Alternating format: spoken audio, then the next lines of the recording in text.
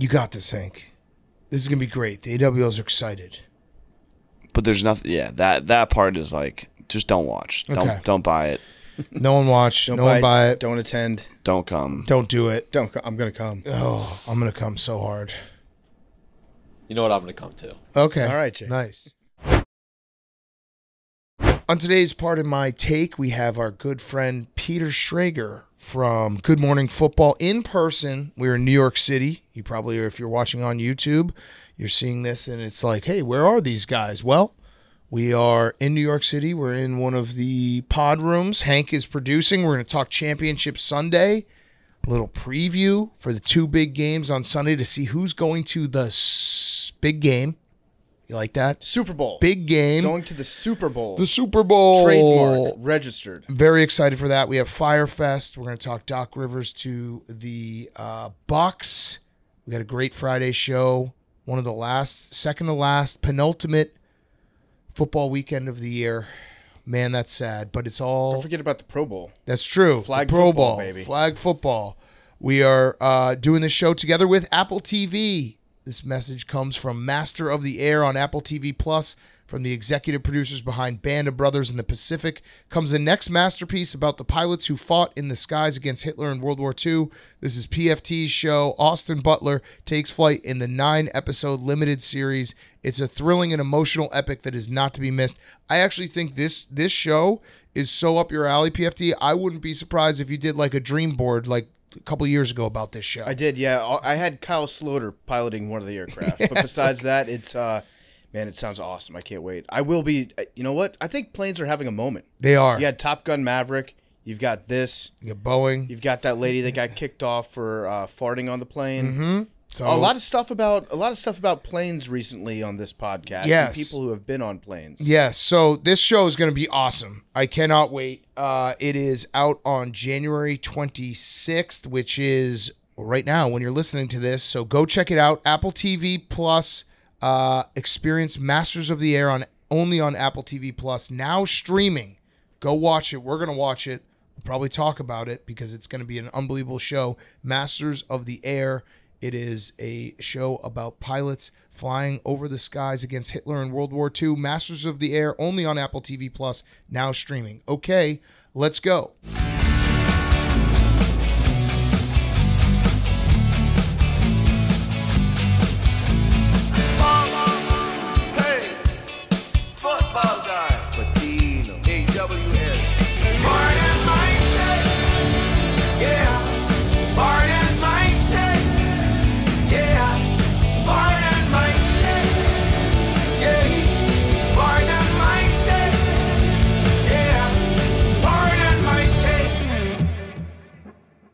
Welcome to Pardon My Take. Today is Friday, January 26th, and Henry Lockwood is producing this show. Hey. Throwback. Yeah, we're in a little throwback state. We're in New York City. We were traveling Wednesday night.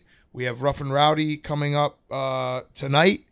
If you buy it, or you're going to see this afterwards, you can still buy it all weekend. But Hank, it's a throwback. When was the last time you fully produced the show? Been a while, probably a year. Are you in charge of pressing the button?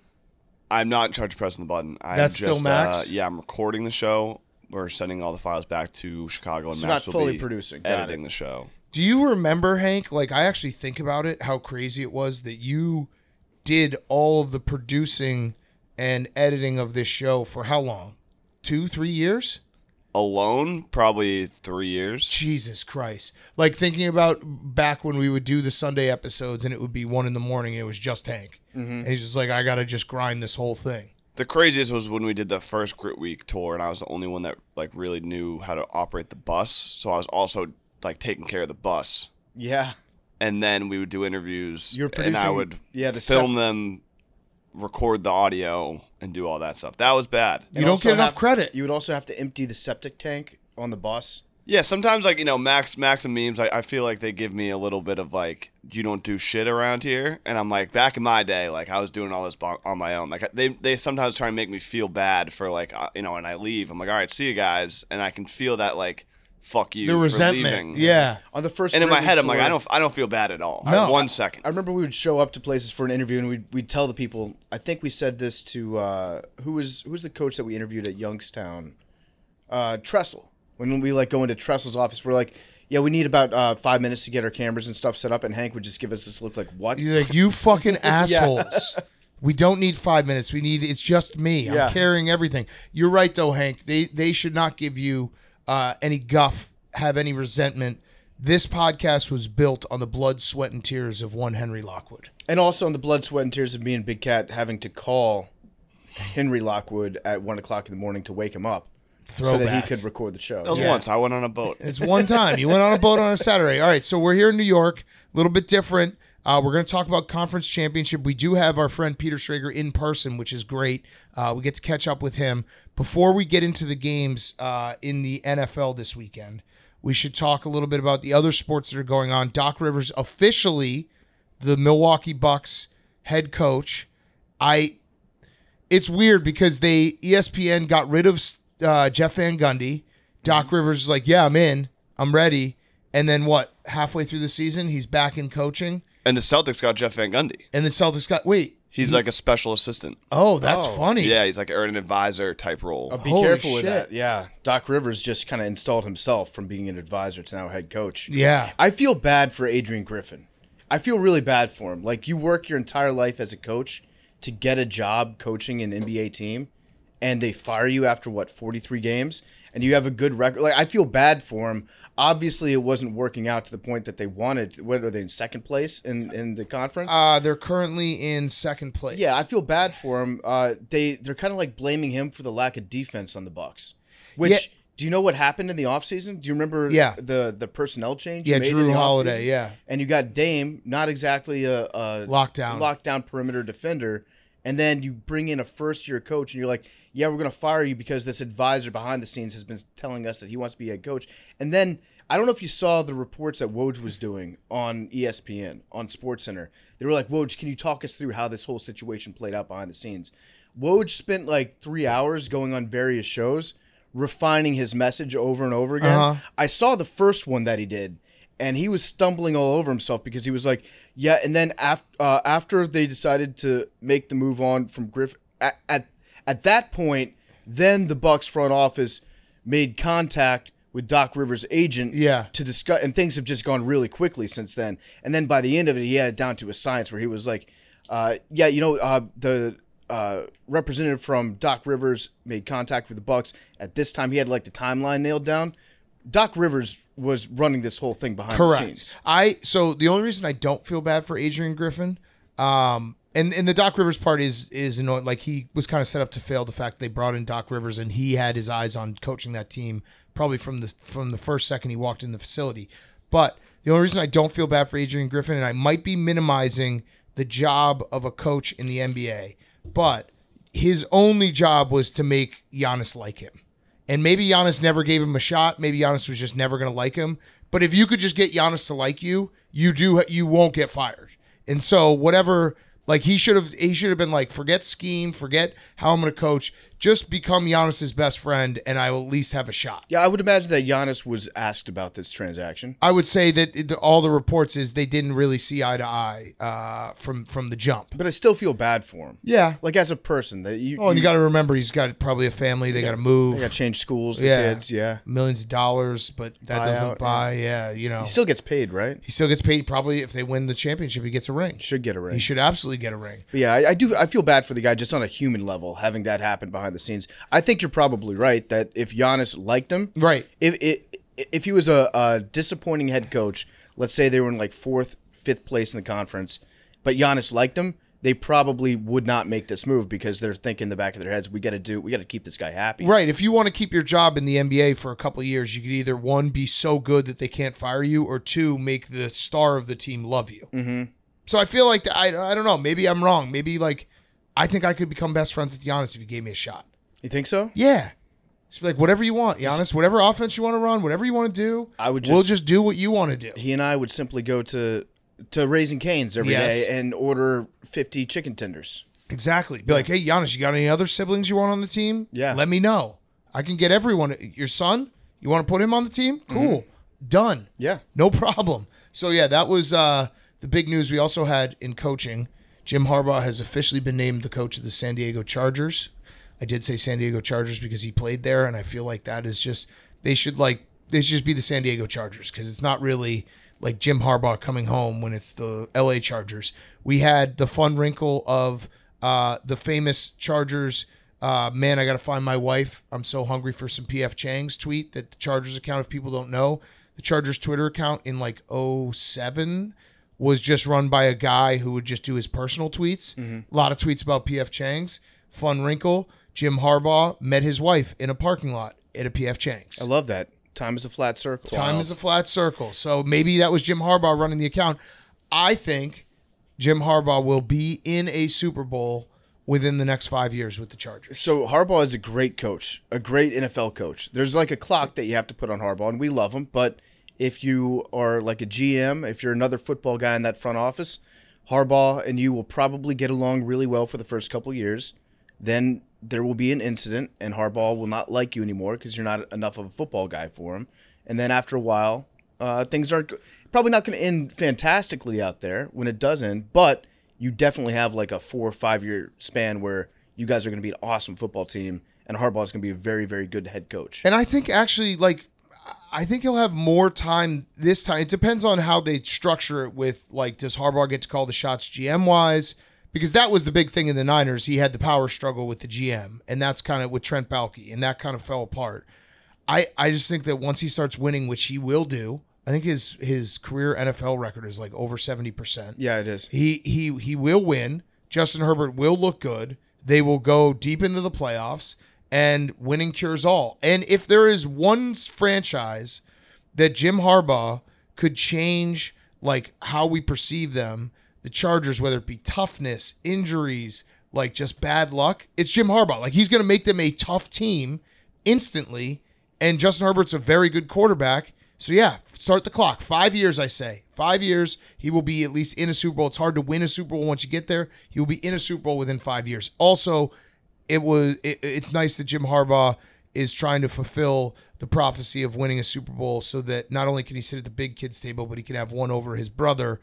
We played the old clip of when we had John on, and he was talking about how Jim Harbaugh would just hold his head underwater. When they were adults, they would wrestle in the ocean, and he would hold his head underwater, and he could feel that was maybe because of the Super Bowl. Yeah, I think that there was definitely it had an impact on Harbaugh deciding to go to the Chargers, the fact that they play the Ravens next year. Yeah. I think Harbaugh saw that and he's like, yeah, you know what? I want my revenge ASAP against my brother. And the press release was pretty great that the Chargers put out. It just said Jim Harbaugh is football personified. Yeah, they were doing some great tweets. Yeah, he is a football. He wants to. He's told us many times all he wanted to do from the very young age was play football until he can't play football. He wants to coach football. Then he wants to die. Yeah, he probably wants to be buried inside of a football. Yes, as a coffin, just get football for everyone. Yeah, maybe get 30 footballs and just put his ashes in all those and then throw them out into the ocean. I'm jealous. I'm jealous of the Chargers. He will fix them right away. Now Michigan. It's weird that people are like, he's leaving a mess in Michigan. I get it because of the NCAA and there might be some sanctions coming. He just won a national title. He beat Ohio State 3 years in a row. If you're a Michigan fan, you sign up for that 100 times out of 100, no matter what happens after this. You just won your first outright national title since 1948. I think every single fan base would be like, yep, sign me up. Okay, we got sanctions. Oh, we're going to suck for a few years? Who cares? Mission accomplished. Hang the banner. He did what he was brought in to do. And congrats to Michigan. You're probably pretty happy if you're a Michigan fan. You're not happy that he left, obviously, but the way things worked out, you make that trade every single time. Yep. It's definitely worth it for you guys. And I think he finishes 3-1 against Ryan Day, possibly, because I know he couldn't beat Urban. I think he was 3-5 overall. It might actually be 3-0 against Ryan Day because they canceled the COVID year. But either way, you have that over. Jim Harbaugh can be like, I did it. I came back. It took a little bit longer than I expected, but we beat the fuck out of Ohio State every single year, and we won the national title. Fantastic football coach. And it's going to be interesting to see how the Chargers deal with Patrick Mahomes. They got to beat him. He might be the best quarterback of all time. They're going to just have to beat him. They're just going to have to beat Patrick Mahomes. Do you think that's part of the the application process for somebody that's going to the AFC West? Like, what's your plan to take care of this guy? It is great that Harbaugh, like, because when we're talking to different people, being like, what job is most attractive? It's like, well, you don't want to be in the AFC because of, you know, Patrick Mahomes, Josh Allen, Joe Burrow, Lamar Jackson, CJ Stroud, all these guys that are going to be good for the next 10 years. You really don't want to be in the AFC West. And Harbaugh's like, bring it. Yeah. Fucking bring it. Human body craves contact. AFC West, great coaches out there. Great coaches. And, I'm very excited to see how his return is to the NFL. NFL is better when you got Jim Harbaugh coaching in it. He gets people amped up. He's going to get the city amped up. I'm interested to see how he's going to deal with being like the little brother in their own stadium. Are they not building? No, they're not. I'm thinking of the Clippers. They're not building a new stadium. He's gonna be pretty upset when he walks in and he sees like all this Rams shit everywhere. Yeah, he's gonna tear it down. We're gonna have to put up some Chargers stuff. He might be the one who could bring back the Chargers to San Diego. He might bring back Boltman. Yeah. I just want to say I need an update on how that Chargers fan's doing right now. Yeah. The plant. He's probably very excited. Oh, the plant. Yeah. Plant. Yeah. She's going crazy. She's nuts. She's crying. I know that there's a lot of fake news, Twitter accounts, people reporting stuff like the weird football, you know, like Football Insider Twitter account or whatever. NFL rumors. NFL notifications did say we've been told that Jim Harbaugh had real interest in coaching Caleb Williams in Chicago. GM Ryan Poles decided to run it back with Matt Eberflus, and Harbaugh ended up in LA. I know this is probably fake, but it still hurts my feelings. I just want it on the record. It should. It hurts my feelings. It should. I mean, imagine Caleb and Harbaugh together. Pretty good. Man. All right. Anything else before we get to the games? The Falcons are interviewing everyone. Yeah, Vrabel and Belichick are going for the same head coaching job. And Slowick. My 4-year-old son Chris and Blake are tracking Arthur Smith's Jets. Okay. And it's kind of a weird thing because they've also interviewed the defensive coordinator for the Panthers. But they flew out, they picked up Vrabel, flew him to Atlanta, and then they put him back on their jet and they flew him to his next interview with Carolina. Well, that actually makes sense because, like, no one wants the Carolina job. So they're like, yeah, fine. We'll treat you so well, like, we don't care. You can go talk to them. It's actually like... It's like dropping a hoe off at her next dick appointment. It's like, here you go. I know you're not going to stick with that guy. Yeah, right. It's seeing apartments, and, like, a real estate agent will show you a really shitty one, and then they'll show you one that's, like, marginally bigger. And like, holy fuck, this is a lot of space. Yeah. Like they just, that's all perspective. Like, yeah, no problem. Go. You can go, you can even put on a Panthers hat. You can go pretend to be on that team. You're not going to want to stay there. Yeah. I'm going to show you this penthouse, and then I'm going to take you in my Mercedes coupe that I drive for all the appointments. I'm going to take you to the worst slum in New York City. Yes. Go check this one out. Enjoy the cockroaches. Yeah. Let us know how it goes. Yeah. Let us know when you want to come back for a second visit. Yeah, exactly. Yeah. So I'm not too worried about that. No one else is interviewing Belichick, though. Well, yeah, so we're going to have Schrager on, so we'll ask him, like, is there a chance Belichick doesn't get a job this year? That'd be interesting. We're going to have to ask him that. Yeah. We'll get into all that because that will be very interesting if he doesn't get a job this year. Okay, let's get into some games. Championship Sunday. I fucking love Championship Sunday so much. Just the idea of teams punching their ticket to the Super Bowl. It is brought to you by our friends at Supercuts. Picks and preview segment. You want a free haircut after this year's big game? Well, if the big game's final score meets or beats 75 points, you could win a free haircut at Supercuts. They're running a deal. Why 75? Because Supercuts has been cutting America's hair since 1975, and 75 just so happens to be the highest ever score of the big game. Was that Eagles-Patriots? I feel like that was 75, right? 41-33. Yeah. 74. So what was it? Can we look up what the actual game was? So we're looking for the over on the Supercut. 28-30. No, Supercuts 28. That's 62. Supercuts high score of 75 points for the chance to catch free cuts at Supercuts salons nationwide. Head to supercutshighscore.com to register. Read the terms and conditions, and for eligibility, it had to have been one of the Cowboys blowouts, right? Or the 49ers Bengals. San Francisco over San Diego. Yes. 49-26. Jerry Rice went off. Natron means business. January 95. Steve Young getting the monkey off his back. Yeah. Okay. So head over right now to Supercuts, get your haircut, and root for that on the big game Sunday.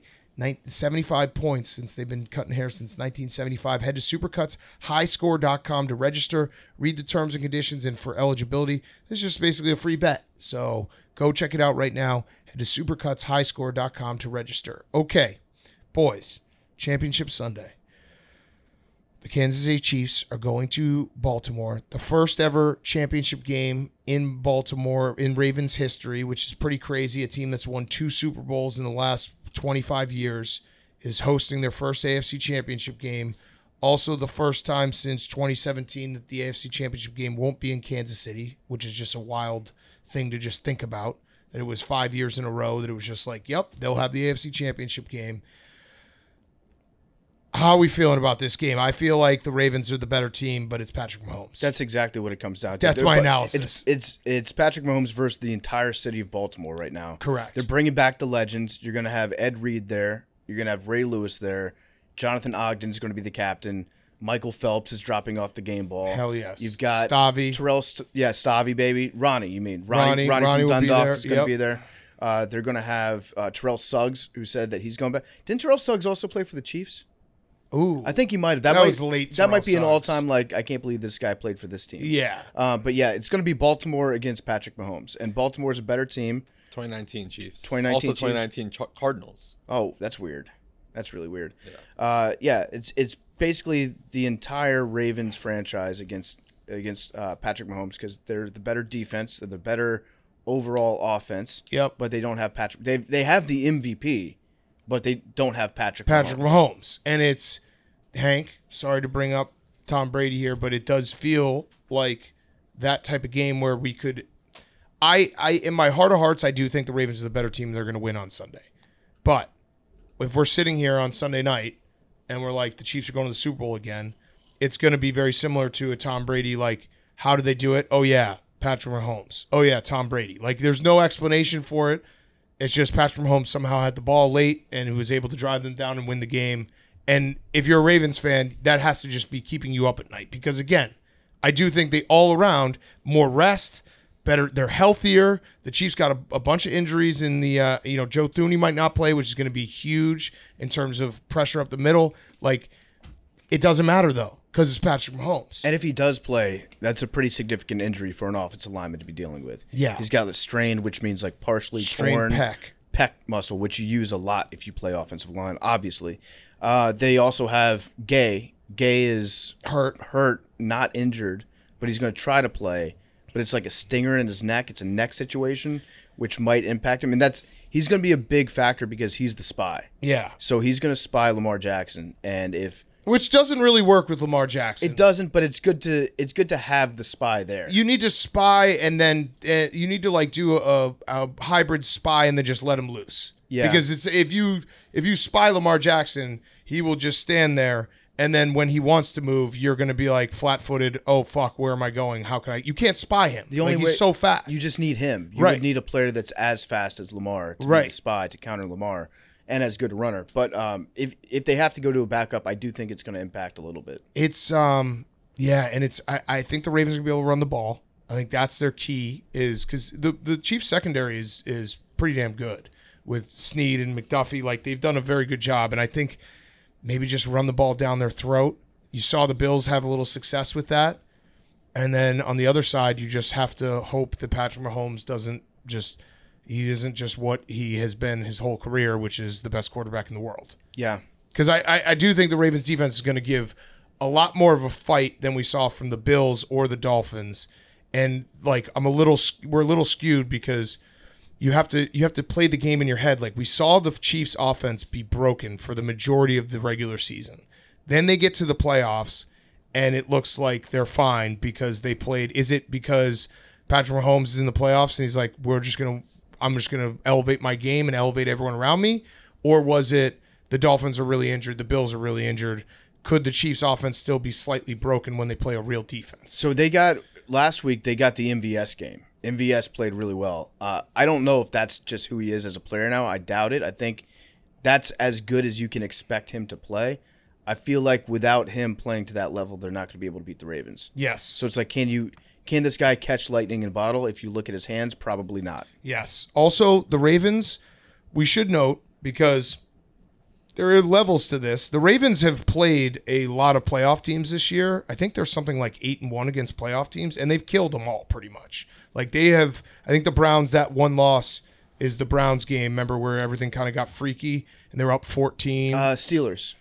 Oh, yeah, that's right. So they've lost to 2. Yeah, that was also a game where they just Ravens dropped everything. So that's a possibility. They went to overtime against the Rams. That was a close one. Yeah, but they beat the Texans and made the playoff. They killed the Lions, who obviously are in the NFC Championship game. They killed the 49ers. They killed the Dolphins. We'll see. I just Patrick Mahomes in the back of your head. Hypothetically, like obviously Patrick Mahomes, greatest quarterback to ever walk the earth. We did not say that. Get him as plus money in the playoffs. I think we said on track. Take it and He's enjoy. on track to be in the conversation with Tom Brady. How does the conversation change hypothetically if they lose by 10 plus? I'm not here to have hypothetical discussions about this, Hank. Well, Brady lost in the conference championship game. Patrick Mahomes is 8-3 straight up in his career as an underdog.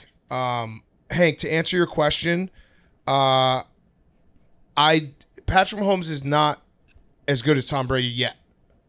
He's not. Like, there's no debate on if Patrick Mahomes retired tomorrow, there is no debate. It's the path that he's on that you have to at least admit. I have admitted that. Right. That's what it is. But yeah, Tom Brady lost championship games. Not until he won 3 Super Bowls. You mean that's true? So after he won 3. He didn't lose a playoff game until he won 3 Super Bowls. He also didn't go to the playoffs his second year after winning 1 Super Bowl. Patrick Mahomes just goes to AFC Championship. And then what did he do the next 2 years? He won 2 Super Bowls. This would be the first back-to-back since then, right? Yeah. It would. Mm-hmm. It's very hard to go back-to-back. Yeah. You have to admit that it's just, it is like repeating itself in terms of like this guy. It's very rare that you can sit here like we've been saying before this game. He's the prince in waiting, but he hasn't been crowned yet. Correct. And I feel like people are like, oh, well. But here's why he is on this path is because what we've just said for the last 10 minutes, the Ravens are the better team, but Patrick Mahomes. Yeah. So that's an actual argument to be made. I also am very excited to see Steve Spagnuolo versus Lamar Jackson because it feels like they can't blitz as much as the Texans, but Spagnuolo is one of the best defensive coordinators in the league, and it's going to be a great chess match. Chess matches all over the chess field. match on both sides too, because then you've got Mike McDonald, the coordinator for the Ravens, against Patrick Mahomes. Yes, chess matches ever against Andy Reid. Yeah, it's actually funny when you think about it. It's the meme when the Marines or whatever Army guys are lined up and there's one clown. Mm-hmm. So it's like Mike McDonald, Todd Monken, John Harbaugh, Andy Reid, Steve Spagnuolo, Matt Nagy. Yeah. He's the clown. That's the one guy who doesn't fit in those 6 coaches that are all incredible coaches. According to Mike Florio, the stoner that doesn't smoke weed, he thinks that Bieniemy might be giving some advice, some consulting to the Chiefs, and that's why the Chiefs' offense has improved. Oh, I like that. I actually just made that extra nugget up because I like imagining a reason for the Chiefs offense to flip that switch. Bieniemy. But Florio was saying if they make the Super Bowl, they could bring Bieniemy in to be a consultant. I personally would just like to say I think that what's been happening, 2 things. One, Eric Bieniemy has been providing secrets behind the scenes to the Kansas City offense to improve them. And also Connor Stallions has been helping Harbaugh out after he had to be let go from Michigan. So he's helping John Harbaugh and the Ravens defense especially figure out the offensive signals. I could see it's a fan fiction bowl. Yeah, I could see John Harbaugh like hiring Connor Stallions to like come up with stuff and then just not using any of their reports. Just being like, I want to make sure that he's working for us and no one else. Or Jim Harbaugh probably told Connor Stallions, hey, go help my brother out. Go help him win another Super Bowl or get as far as they can. But also write down every fucking thing that happens to the Ravens. Yes. And then I'm bringing you with me to Los Angeles, and you're going to help me beat my brother next year. Yes. I like this. Is that legal for Bieniemy to work for 2 teams at once? Well, he's not. Is he under contract right now with he is. He is currently our offensive coordinator. Got it. So that's interesting. Yeah, it is interesting. Legal, I don't know. I've just become kind of jaded to the fact that a bunch of shady dealings happen all the time that are kind of outside the scope of what is legal and what is not in the NFL. And so I feel like if he really wanted to, if Andy Reid called, he would answer the phone. Correct. Yeah. Correct. All right. Do you have a nerd nugget? Yes. For the Chiefs, quarterback Patrick Mahomes' 38 career playoff passing touchdowns are 6th most in NFL history. And if he throws 3 in this game, he would pass Peyton Manning and join the top 5 for most postseason passing touchdowns. It's crazy considering it still feels like Mahomes is so early in his career and he's already on the verge of passing Peyton Manning. Yes. In the playoffs. And for the go ahead. Well, Peyton Manning was a choker in the playoffs for a very long time. Well, he still won a few Super Bowls. Yeah, but he was a choker for a very long time until he won a Super Bowl. Mm-hmm. Yeah, that's fair. Yeah. My Murd nugget of the week is that Ray Lewis is going to be a legendary honoree of the game in Baltimore this weekend. Okay. Yes. For the Ravens, with last week's win, they now have 17 playoff wins since 2000, most in the NFL for teams not named the Patriots. And you mentioned all the good teams they've beaten. 10 wins this season against teams with winning records, the most in any team in NFL history. That was a stat. Yeah. That's a good stat. That's the Ravens have, like when we talk frauds and everything, the Ravens have played very good competition and they have beat and destroyed a lot of it. Mm-hmm. Okay. Lions at Niners. Our boy Jared Goff cracked a few jokes Oh, at the that was podium. awesome. The reporter was like, "You've got some very good players." Hold on, let's do it. Let's replay it. I'll be the reporter. Okay. You've got some really good players on your team. Thank you. Maybe not the superstars that everyone knows, like the Niners. Okay, never mind. It was awesome. It was that good. was insane. Just punked him. It was a great delivery by him. To try to talk shit about his teammates like that? No. Jared's a good teammate. Jared's a good quarterback. I cannot root for the Niners this weekend, unfortunately. I'm rooting for George Kittle. You have to be able to put aside your pre-existing fandoms and be like, you know what? Detroit needs this. Detroit needs it. There's such a good story. Like, how can you root against Dan Campbell? Division rival. I've already been through this. I'm not rooting against them. Like, I'm not gonna be like, fuck Detroit, they made it to the Super Bowl, but I can't. I told you, I've reached my limit. But you would be happy if they made it to the Super I'd be happy for my friends who are Lions fans and Detroit Don and super fan because we'd be buying them tickets to the Super Bowl. So I would be happy for them. Super Bowl week would be fun, and I don't hate the Niners. I like the Niners. I think they're a great team. I think they're probably they're favored for a reason.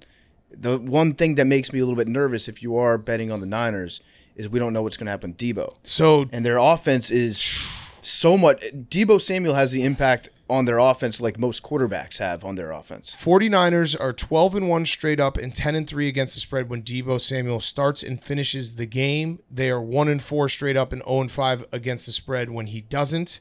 The 49ers record when Deebo Samuel gets at least one target.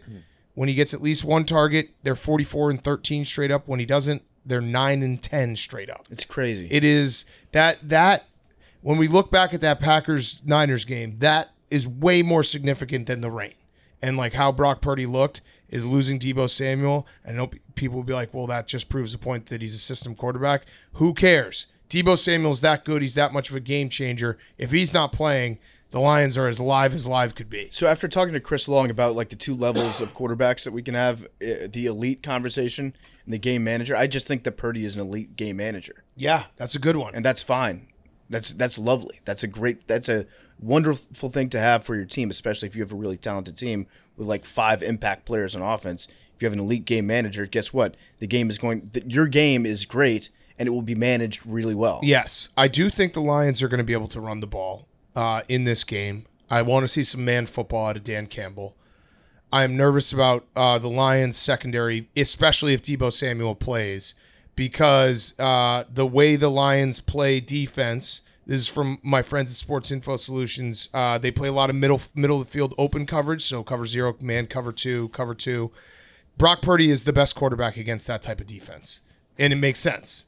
Dicing up guys going across the middle, like hitting guys with timing, all these things. Getting the ball to Kittle and then letting Kittle run for like 45 yards, running through motherfucker's face. Right. Christian McCaffrey coming out of the backfield, catching passes. So it will be interesting to see, though, if the Niners, who are a very good running team, going up against the number one rush defense in the Lions, it feels like, not to be cliche, this game's going to be won in the trenches. Oh, I like that. Yeah. Old school football. Right. It's like if the Niners can run the ball and they can somehow stop the Lions from running the ball as effective as they've been all season, it feels like the Niners have a huge advantage. And if the reverse happens, it's game on, Lions. I'm concerned that Juszczyk isn't going to be geared up for this game because he's going to be online gassing up his wife for whatever Taylor Swift wears to the Baltimore game. Simp of the year. By the way, can you imagine loving your wife that much? How gay is that? I was on Pittsburgh radio this morning, and the guys had a good idea. Taylor Swift should not go to the game this weekend. Because if she doesn't go to the game and they lose, she can be like, I was actually the lucky charm here. If they go to the game and win, she's going to be the big story in Vegas anyway. No one will kind of remember that she was not at the game in Baltimore. Yeah. Also, going from Bills fans to Baltimore fans, a little bit of a difference. Bills are crazy, but they're also lovable. Like they welcome people. They welcome people with open arms. I don't feel like Baltimore fans do the same. I don't know if they'd welcome people with open arms. I don't know if Buffalo. Well, Jason Kelce was just partying with all of them. I don't think that Buffalo welcomed Taylor with open arms. I think they welcome. You have to take your shirt off to be welcomed with open arms in Buffalo, like Fitzpatrick. Unfortunately, Taylor thought that was beneath her to do that. So and her hat off during the national anthem. Yeah, kept that on. Allegedly. Well, Mincy reported it. Yeah, Ben Mintz. That motherfucker doesn't miss either. Ben Mintz has ears on the ground everywhere. But I don't know. I feel like Baltimore. They got an edge. I like it. They got an edge to them for sure. But I don't know that. I don't think she's going to miss. I think she's going to be there. Okay. I'm just saying it wouldn't be the dumbest thing to just skip this one. Because, like I said, if they get to the Super Bowl, it's like, well, it's Taylor Swift's Super Bowl. Yeah. And if they lose, you can be like, you needed me at every game. The NFL definitely wants her there. Yes. It was like the most watched TV event ever. They absolutely want them there. Yeah. Okay. Anything else from this game? I got something. Oh, yeah. Nerd Nugget. Oh. Nerd Nugget of the week. Okay. On Sunday, the Detroit Lions are aiming for their first playoff win since 1957 when they beat the San Francisco 49ers. Yes. Detroit would then go on to beat the Cleveland Browns in the NFL championship game, who would then relocate in 1996 to become the Baltimore Ravens. Is this a sign the Lions will once again beat the Ravens in the Super Bowl? Yes. What about the Super Bowl logo stuff? Oh, yeah. Super Bowl logo is Ravens and Chiefs. So for the past 2 years, the colors of the logo have corresponded pretty closely to the teams that end up making the Super Bowl. I think that every time I look at those logos, I just look at the old ones, and I'm like, those were so much better. Bring back the old Super Bowl logos that had like an identity, that had personality to them. Yeah. They've been sanitized. Also, there's a bunch of red teams and a bunch of purple teams. It's also true. So what do you mean? Like they're saying it's 49ers Ravens. Teams? The Vikings? The Vikings. Oh, that one fell apart pretty quick. Yeah. There's a lot of red teams. Apart. Yeah. I believe in that shit. You think Roger Goodell before the season, he's like, what? It's time to examine the logos for the Super Bowl. They'll never pick up on this. I'm going to make them the exact colors of the teams that are going to be in there. Will you admit that Patrick Mahomes is on the Tom Brady path if he beats the Super Bowl logo thing? Yeah. Yeah, because that's big. That's significant. Mm-hmm. I'm just so boat race. Oh, you taking the Ravens? I don't think I'm going to bet it because I've been so bad, and it would just be doubly painful. But I think the Ravens smoke them. How much? Actually, you know what? We'll ask Peter Schrager about this. But I always wonder, because Aaron Glenn and tight ends. Ben Johnson are doing a bunch of interviews, how much that actually... It has to affect you a little bit. It's a shitty rule. I thought they used to not do that. Yeah, I know. You shouldn't have... have... the Patriots coaches weren't allowed to interview, I remember, until after the Super Bowl. It's or until weird... the in-between week before the Super Bowl. Yeah. Yeah, the coordinators doing interviews right before the biggest games of their careers doesn't feel right. Because you're basically taking an interview for the biggest job of your life, and you have nerves, you got to get prepared, and that's has to take away hours from getting ready for the game. If I were a coach, I would... and somebody was interviewing me to see if I wanted to be a head coach somewhere, I'd be like, okay, so I didn't prepare for this interview at all because I'm laser focused on winning the NFC Championship game. Hired. And then as an owner, I'd be like, that motherfucker. Hired. Yeah, we want that guy. Yeah, I'm not even going to take this interview. If you want me, you can wait. Yeah. I care about my team so much. Yep. Care about the guys. I've got one more thing on the Niners. Quarterback Brock Purdy is the 5th quarterback in NFL history to win a playoff game in each of his first 2 seasons. Can you guys name the other 4? Wait, say it again. A playoff 5th quarterback in NFL history to win a playoff game in each of his first 2 seasons. Mark Sanchez. Yep. Andrew Luck. Joe Flacco. Yep.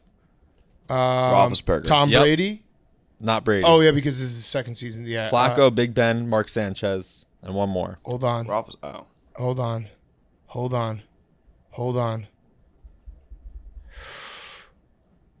Wait, Patrick Mahomes? Oh, because he wasn't technically his first 2 seasons. Russell Wilson. Oh, no. Oh, Russell Wilson. Russell I was saying Wilson. Andrew Luck might have. I said that. Oh, you said that, yeah. He won his first year in that comeback against the Chiefs. Oh, no, they lost to the Chiefs, right? That's right. They had a big lead against the Chiefs. Yes. That was the 41-10 game? Yeah. It was like a crazy the first game. Saturday game, yeah. Yeah, I had that flipped in my brain. Yeah. Okay. Let's get to our interview with Peter Schrager. We're going to talk more ball. We're going to talk more conference championship, preview the games. He's got all the inside sources. Before we do that, PFTU got a couple quick ads. Yeah, before we get to Peter Schrager, he's brought to you by Pardon My Cheesesteak. I love Pardon My Cheesesteak. What better game day meal than a cheesesteak? And big news, we've teamed up with Uber Eats to bring the flavor straight to your doorstep. Craving that Philly perfection? Well, no problem. Just hit up the Uber Eats app, scroll through our cheesesteak lineup, let the flavor journey begin. Whether you're vibing with a classic Philly cheesesteak or feeling adventurous with one of our signature creations, Pardon My Cheesesteak is just a few taps away. We're talking steak grilled to perfection, smothered in cheese that'll make you say, "Pardon me, this is heavenly." Heavenly. That's a good tagline. Pardon me, this is heavenly. So why wait? Open up the Uber Eats app, search for Pardon My Cheesesteaks, get ready for a flavor touchdown right at your doorstep. Pardon us, but we're about to make your taste buds do a victory dance. I'm going to eat some cheesesteaks on Sunday for sure. Best game day meal in the world, cheesesteak. Get some fries, get some sodies. Order now on Uber Eats or pardonmycheesesteak.com. Peter Schrager is also brought to you by the Farmer's Dog. Blake just weighed him in, up to 85 pounds now, all thanks to the Farmer's Dog and their very nutritious meals. He loves the Farmer's Dog. He starts drooling. He sits by his food dish when it's dinner time. He knows what time the Farmer's Dog comes out of the fridge. It's fresh. It's made to eat for dogs, and it's great. It's nutritious. Keeps them healthy. Keeps them active. Blake and Stella have both been on the Farmer's Dog, and they're doing great. They're thriving. The Farmer's Dog makes and delivers fresh, healthy dog food right to your door. It's developed by vets. It's nutritionally balanced. It's made from real meat and veggies to satisfy standards of human food. I would eat it. It looks good enough for a human to eat.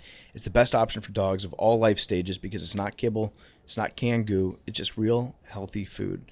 The Farmer's Dog just isn't fresh, higher quality food. They also send the food pre-portioned specifically for your dog based on their unique nutritional needs. It doesn't matter if your dog's young or old, it's always the right time to begin investing in their health. That means more healthy, happy, and full years together. Get 50% off your first box of fresh, healthy food at thefarmersdog.com/PMT. Plus, you get free shipping. Just go to thefarmersdog.com/PMT to get 50% off. That's thefarmersdog.com/PMT. And now, here's Peter Schrager.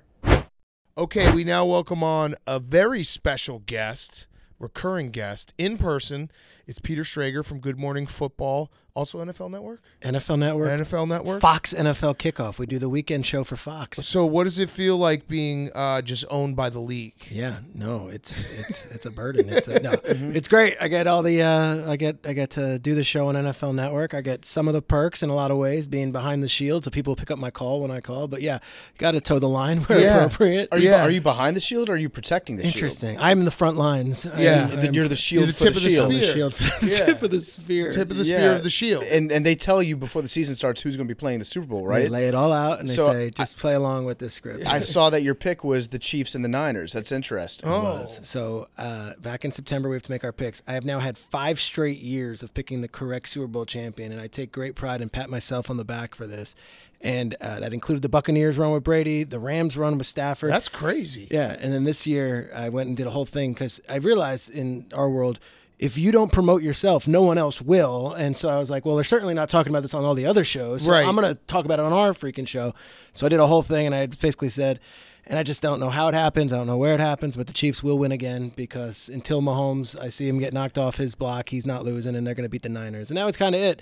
And now I'm in this jam because I'm watching this Ravens team, and I'm super into them. And to break the fourth wall, my wife is from Baltimore. Her father is a diehard Ravens/Colts fan. My wife's father has been to every Baltimore Super Bowl ever, including Super Bowl III. Holy shit! So he's like, was he in Diner? He was in Diner. He was right across from Barry Levinson while they were filming that. Yeah, you can pass the test. He can pass the test. He knows all the stuff from the Colts teams from the 60s and 70s. So my son is 7 years old, getting into sports, and he just loves Lamar Jackson, loves Baltimore, and it's one of those like heart versus mind versus my own career. Do I just ride with the Chiefs right now, or do I say, screw it. I'm going to root for the Ravens here because it's good for my family and I can actually go back for Thanksgiving. Well, it sounds like you've hedged yourself nicely, which we just finished doing. We were doing the preview and we're like, Baltimore is the better team. Yes. Overall. Better defense, like offense that has looked better for the course of the season. But it's Patrick Mahomes. That's the thing. And that's it. It's Patrick Mahomes. You're watching last week against Houston, and there was like 5 false start penalties. There was a couple delay games, and that was just a crowd. And already they've said who's going to be at this thing.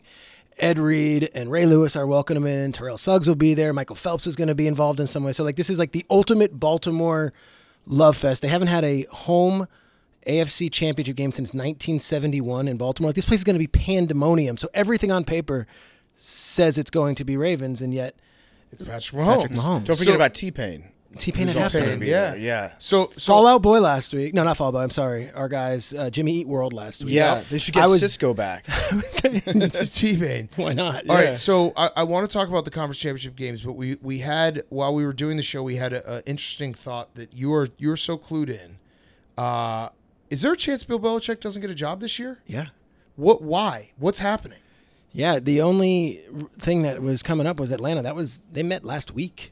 Right. We're recording this. It's Thursday. He already had a second interview with them. And if you're Bill Belichick or if you're the Falcons, you're not getting a third interview. Like, actually, let's go back and watch some of the stuff that you can, sell yourself to us. You would know by now. It's crazy that he did a second interview. It's crazy he did a second interview. And I tweeted this last night on the X. I took to X. 14 different coaches have interviewed for this Falcons job. Yeah. What? But 14 different ones, and Belichick twice. So it's like, if it's not the Falcons, I don't have another team for him. Yeah. Here's a little nugget for you, though. To my knowledge, I think Belichick is the only one that got the vacation that took him to Antigua. That's it. All the other ones have taken place at the Falcons facility. He had but they took him. They wined and dined him a little bit more. But what's going on? Like, what is happening that he's not? Like, if you want him, you should have hired him. It's done. Right. And you figure out the financials. And yes, you can bring McDaniels. And yes, you can bring everyone you want and bring your whole band of characters, and we'll rebuild New England here. It hasn't happened yet. So it's Arthur Blank. Arthur Blank has a son who I think is getting more involved as well. And then you've got Rich McKay, who's a longtime NFL guy. Was with Tampa for years, and then, of course, has been with Atlanta through and through. And then they also have Terry Fontenot, who's like a young, up-and-coming, really respected GM who they hired from the Saints a couple years ago. And to hear McKay and Fontenot are also in these interviews, or at least was in one of the interviews, is really interesting to me. Does Belichick gel with guys that he inherits? Like, he, of course, knows Rich McKay from years of being at the league, but it seems like that's an unorthodox situation, too, where Belichick's like, yeah, Terry Fontenot, guy in his 40s, who has, drafted players for the Saints in the glory years of the 2000s. He's going to tell me who to pick. I'm curious the dynamic and what the decisions that's what's the holdup is the front office. So if you had to put your money on it right now, who's going to be the coach of the Falcons? I don't know. You have no idea. I have no idea. Mike Vrabel? Potentially. Mike Vrabel, as we speak, is meeting with David Tepper and the Panthers. Well, we were saying that like the if you go to the Falcons then you go to the Panthers, I don't think you have to be worried that he's going to go take the Panthers job. That has to be the least exciting job. I disagree. Why? I like the Panthers. Why? I like the Panthers. Is David Tepper paying you? David Tepper will pay. Okay. First of all, that I guess he technically in a roundabout way. Can I do a little Tepper thing? And everyone could say, well, of course you're from the league. You're going to talk positive about the owners. I don't think that's exactly what we'll say. I don't think all the owners do talk about Tepper. Yep. All right. Do you know Tepper's career like a little bit? Yeah. So this was a guy who was like truly the renegade of Wall Street, and I kind of like that already. He worked at Goldman for years. And then, after a bunch of years of being passed over, he's like, all right, I'm going to go start my own thing, Appaloosa. They have this great ride. The guy who kept on passing him over at Goldman ends up, I believe, getting a divorce, has to sell his Hamptons house. Mm-hmm. Tepper buys the Hamptons house and it just demolishes it. Yeah, Grudge. Nice. Grudge, yeah. So, okay, so already we're kind of like, okay. Seems well adjusted.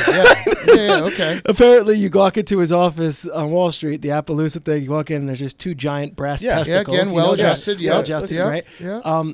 And yet he's had employees there for 30 years. And he's had... he pays well, probably. He's had remarkable... He's very good at blackmail. In Wall Street. Yeah. And then the other part of it is like, he 3 different times in his career, because I had to do a whole study on it, obviously.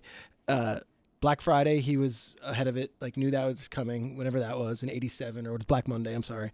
Whatever it was, 87, he beat that one. Then in 08 with the housing market, he beat that one. And then on COVID, in February of 2020, he's on CNBC being like, I'd get rid of all your hospitality stocks. I'd get rid of all your restaurant stocks. So wait, But all of this is nothing to do with football. My point is, this is a guy who has gone all in against the grain. I think it hasn't clicked yet with the football, and I would say, okay, I'll roll with that guy. And did he spill a drink on a fan from Jacksonville? Yeah, it was. I wouldn't say spill. It was an accident. It was not an accident. Throw was the word. Do we have any idea what was going on before that? I'm not defending David Tepper for all right, so now that. I do think you're getting paid by David Tepper. I have nothing to do with a drink. We don't know if the fan wanted to have that drink. I don't think he was. I don't think. Whoops! Sorry for spilling this. So what you've told us is that like he's kind of a baby, and he has successfully beaten the market possibly through insider trading. Can't work with others. Can't work with others. Like basically has.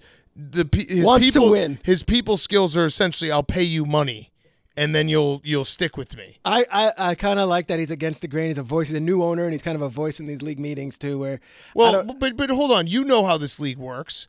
When all these guys and women get together, and they see a guy who's trying to do it his way and he keeps failing, they like him. They want to keep him around. Dan Snyder stayed around for a long time. He was good for all the other guys because he's like, he's never going to be competitive. Jerry Jones loved Dan Snyder. That was his best friend as far as owners go. Yeah, so I don't take what the owners say. They see him and they say, well, gosh, they're the worst team in football. Keep them around. They're the worst team in football. They don't have their number one pick, and like the guy can't figure. He's having meetings with Frank Reich like twice a week, which any football coach I think would be like, what the fuck? I think they're doing a good search right now. Obviously, now I'm already in the bag. It sounds like I'm just trying to defend you put yourself in a corner. I'm now fighting out of it. I would say the Dan Morgan hire was unexpected because everyone figured he would just wipe everyone out. Morgan was there, so you're going to bring him in. They're probably going to bring someone else who can handle some of the salary cap stuff and also the contract negotiations. And then I think they're going to hire a coach that can work with Bryce Young. I don't think it's that horrible a job. I think Charlotte's a cool city to live in. I think there's opportunity, and I also think the NFC South is still wide open. Next year they could turn it around. The best argument you can make for David Tepper as an owner is because of his background and his makeup and everything that he's done in his life. He will reach a point where he gets so sick of losing that he'll be like, maybe I have to do it someone else's way. That's the best argument. I don't think his way is currently working, but like a guy like that, they don't like losing and they don't like being a joke. So he will eventually hit that threshold where he's like, okay, yeah, I probably should like listen to someone else. Yeah, and I'll tell you, it's going to be an uphill battle, obviously, with no first round pick, and that hurts. And you could say, well, their salary cap's a mess and all that thing. I don't know. I kind of like guys who Al Michaels calls games, right? And it's always like he's got like he's a little bit of a rascal. I feel like Tepper's a little bit of a rascal. Okay, now rascal's a great word. It's a great word, and he's kind of like, all right, this is how I'm supposed to do things. I'm going to do it my way. And I think he wants to win so badly, and he's done it on Wall Street, which I think is as competitive as the NFL. And I understand that there's a lot of personal stuff, and you could say, well, it's more about teamwork and chemistry than just some renegade out there. I think he desperately wants to win, and I wouldn't sell on David Tepper and the Panthers just yet. Okay. Well, I think that with the character arc of an owner like this typically goes, you go in, you try to do it your way, you fail, then you say, I've learned my lessons. I'm now going to turn things over to football people that understand football. Sounds like they are. But then but step number 2 is you say all those things, but you still meddle behind the scenes. Then step number 3, the third act is when you actually take your hands off. You're just like, all right, someone else can run this show. Yeah. If you're variable, though, and you interview with the Falcons and your son is signed to the team, I feel like that makes it a little bit more attractive, right? Yeah, I feel like that has to be it. If it's offered, right? I think it's interesting. Vrabel, Belichick, both these guys, Pete Carroll hasn't even gotten an interview anywhere. It's like, I think everyone thought, well, if they're really going to still want to be coaching, all 3 of those guys would get first dibs in. I don't know if it's a changing of the guard in the NFL where a lot of these owners are like, I'd rather just do it my way and bring in a young guy and we can mold that thing together. Yeah. We got something that we want to fix on this show. It's the process of interviewing coordinators as they're still in the playoffs. Because it feels like it's broken. On one hand, you don't want to like spend all your time interviewing guys that you don't want to hire, wait till those teams are bounced from the playoffs, and now you can interview them. But at the same time, it's like they have a job. They've got the most important games of their life in some cases coming up that they need to be prepared for. What is the solution to this? It's tough because last week, Ben Johnson, who is the hottest name, you're wearing obviously your Washington stuff. I think that's a good fit for them. I want that. I think you do, and I think he'd be great. He interviewed for 3 different jobs via Zoom on the Saturday before their game on Sunday. And you got to think, well, God, that's the perfect time for these last-second adjustments and looking at it. But Dave Canales, his opponent, was also interviewing for the Carolina Panthers job the day before the same game. So it does seem like it's messed up. The plan would be just you can't hire anybody till after Super Bowl, and you got it. But then you're knocking on the door with the combine, which is a week later, the draft, which is already happening. So it's an imperfect science. They've changed a lot of the rules for the better, I think, to give more opportunities to minority candidates. And the Rooney Rule, of course, requires that. And now you also have things where you can't interview. Those guys can't be interviewing right now. If you're playing this weekend, you can't be interviewing this week before the conference championship game. So that is at least in place. But it's an imperfect science. And the worst situation is a guy spends the entire night before the game interviewing with some other team, and then they get blown out because of it. Yeah, and we definitely would blame that. Or if you're a coordinator for like a Super Bowl team, and then the day after the Super Bowl, if you lose, then you get hired in the same town that the Super Bowl was in. That would be like Jonathan Gannon. That would be a strange look too. That was strange. Yeah, they paid the price for it. I actually like what the Eagles are doing. I like Fangio. I like Fangio too. He's the best. Who would you guys want as the offensive coordinator? It literally is like an episode of The Bachelor. As a Commanders fan, I hope that they just bring Ron Rivera over there as the offensive coordinator. Like they did with Castillo. They do like the Matt Patricia thing, where it's like, okay, you know what, you know how to beat a defense because we've seen how you play.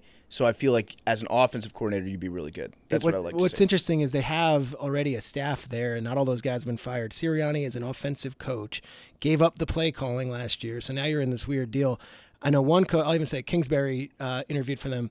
He did it via Zoom. He said it was really good, and it was like interesting because I think a lot of these coaches are coming in and it's like, all right, well, Nick's an offensive guy. Am I going to be able to run my offense? You guys give it. And apparently the Eagles are like, yeah, bring your offense and bring who you want with you, and let's see what you can do. And I think it's going to be a very attractive job because that all the skill position players and the offensive line is incredible. Is it though? Because I always wonder this, like the Bears and the Eagles, obviously different because the Eagles went to the Super Bowl. But if you're an offensive coordinator candidate and you're trying to get this job, are you in the back of your head being like, this guy is on the hot seat already? That if it doesn't go well, we're all going to be looking for jobs again? Or does it not matter because, hey, there's only 32 of these jobs, you got to take whatever you can get? No, it's a great question. And in Eberflus's case, if you think he's a lame duck coach, and this is like the last year, and obviously Shane Waldron got the job, you'd also say, I'm also taking on either a rookie quarterback in Caleb, right, or I'm coming in with Fields where I've got to kind of adjust to whatever they're putting around him. The Eagles one is different, though, because you already have the fully built offensive line. Right. And you have I didn't mean to compare them, yeah. And no, but it's a good point. And then the question is, did they hit such a low this year that no matter what, if you're the offensive coordinator, you're being praised? And it's like, okay, well, they fixed the offense. You can't get worse than what it was. True. All right, so let's talk about the games this weekend. Let's start with the AFC Championship game. You have people around the league. You talk to everyone. What is it about this Ravens defense that has been so special this year? We have the hypothesis that there are some franchises that it actually matters that like Ray Lewis and Ed Reed played there because it seems like the Ravens just play with that edge that's just like built into their like franchise. Like they have that edge. They have the dudes that are just like nasty and want to get after you. But when you talk to different offensive coordinators or coaches, what is it that gives them such an edge and they're making it so hard to score points on them? Yeah, I think John Harbaugh had a really cool quote yesterday, and it's actually from Steve Smith, who said it years ago.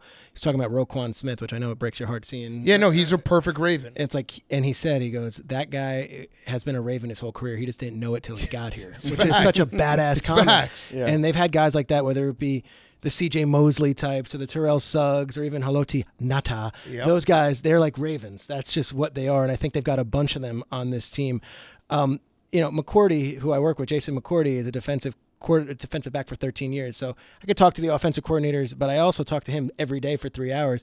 What they do is they mix and match. It's like you don't know what version of the defense you're going to get. So one day they're looking at you and it's one totally different look than it was the week before. And they have kicked the shit out of so many good teams in that building. What they did to Detroit was real. They beat them by something like 30-something. And obviously they beat the Dolphins. They beat the Seahawks when the Seahawks were the hottest team, 2 seed in the NFC. They blew them out. And then they go up to Santa Clara, obviously, and did that. And last week, I thought that it was going to be a closer game, especially at the half. It's 10-10, and then it was just too much. It was suffocating, and you're talking about all those false starts and all the way the crowd got into it. It felt like it was just an avalanche. But this guy McDonald, if Ben Johnson isn't the coach of Washington, I'd keep an eye on him also there because he's brilliant. And talking to him a little bit, I don't know him that well, but his story is cool. He was at UGA.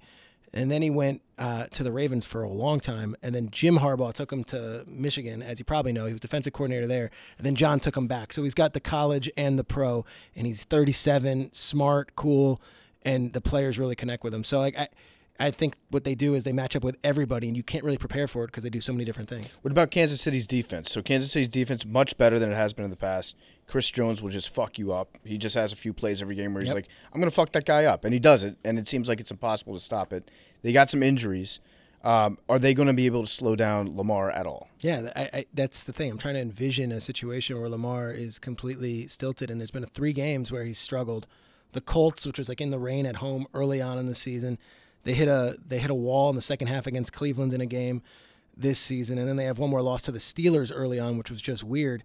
But for the last few months, like, Lamar's just rolling. So Spags, all respect to him and what he does. Like, this is asking a lot from Nick Bolton and Willie Gay and Drew Tranquill, the linebackers, to try to make a way to stop this run game, because I think it's coming. I think Lamar's going to be running a lot. Yeah, I think they're going to run a lot. So another team that's going to probably try to run a lot. Well, actually, both the Niners and the Lions are going to run a lot. The Lions run, I know that you've talked to all the people in the building. It's pretty incredible because you don't really see it in the NFL, where it's like they zagged. They went with Dan Campbell, who was not – I think Chris Long put it perfectly when we had him on the show on Wednesday.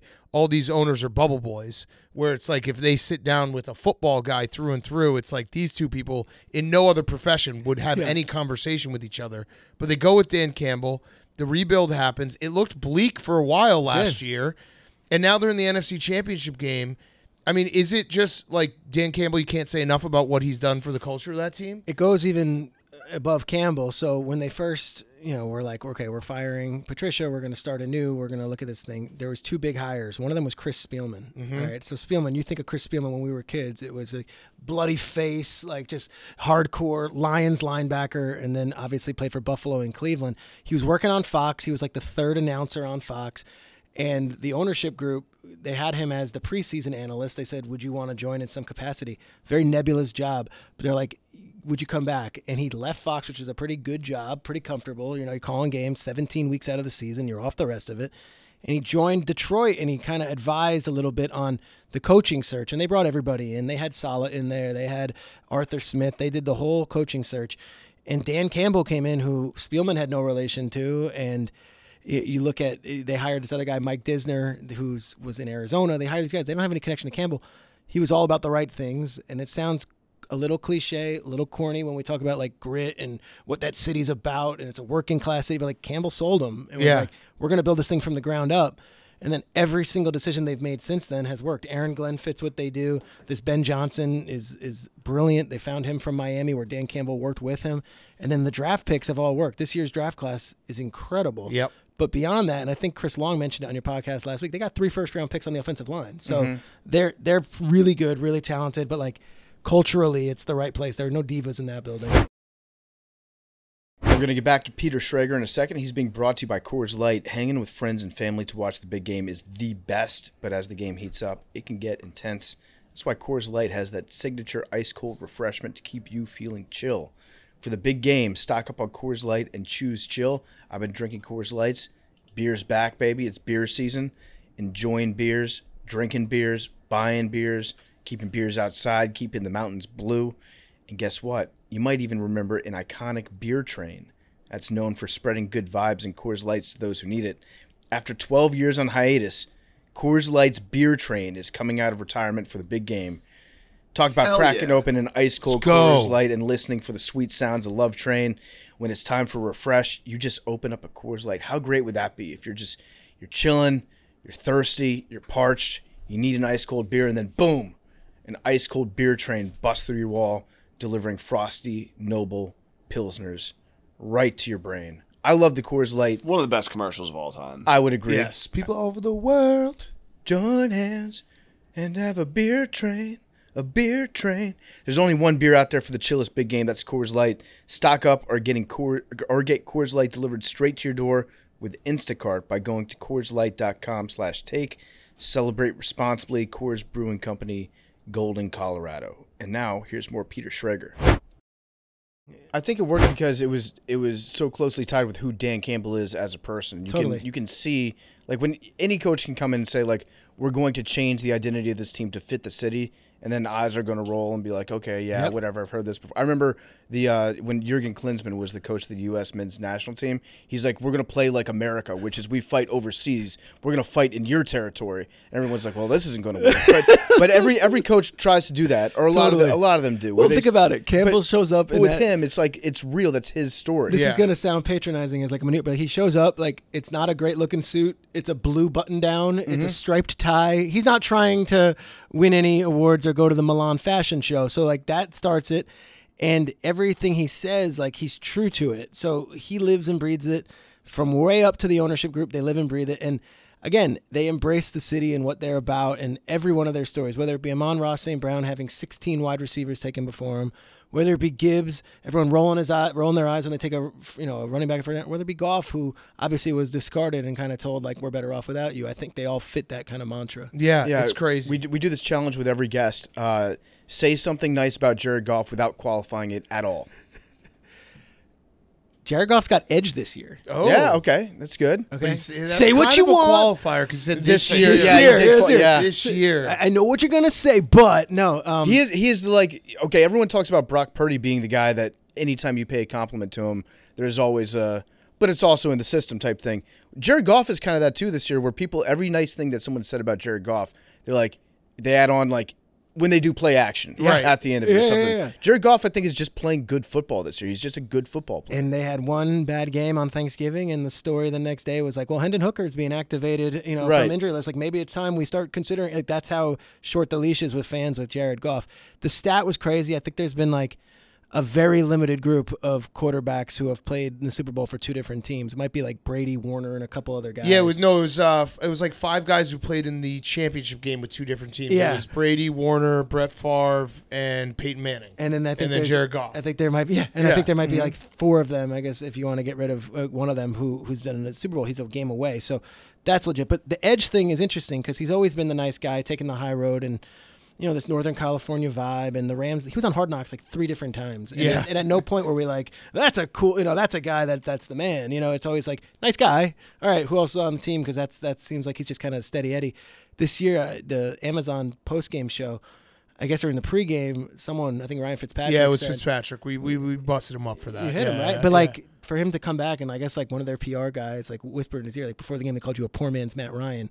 Like he like stopped the show and was like, wait, so you said I was a poor man's Matt Ryan? And then yesterday they were asking, one of the locals was like in his press thing, like, so you're not really household names this team, and you look at the night, and he's like, stop it right there. Yeah. Like, Amon-Ra St. Brown's a first team All Pro, Penei Sewell's a first team All Pro. Like, stop. Yeah, they're. I mean, it really is to me what Jared has done this year, and you can count last year as well. He's never going to be the most vocal guy. He's never going to be like crazy, press conferences and clips. I think it's just his story fits in so perfectly with Detroit's story that he becomes such a great leader, you could say quiet leader, but it feels like that whole team just rides with him because he was discarded, and it was like, oh, well, he's a bridge quarterback for the Lions, and then he's been playing so well. It's like, no, wait. He's really good. Yeah, and the rubber's going to hit the road this offseason, so he's going into the final year of his contract next year, and it's like Detroit can talk how much they love Jared, and Jared's our guy. Are you going to pay him $45 million? And we'll see. I think they should. I think they should pay him more. Yeah. And give some of us he can give us some if he chooses to do that, but I think they should pay him. He has the option. He can They should pay him enough money where he has money that he would want to give to us. To his friends, yeah. All right, so the Niners. It feels like the Niners have been building, last year they were building to this moment. The entire roster is just loaded with dudes. In terms of, I don't want to say legacy, but like this is a very important game for Kyle Shanahan because I think he's one of the best coaches in the NFL. But at some point, you got to start winning some big games and get to the Super Bowl.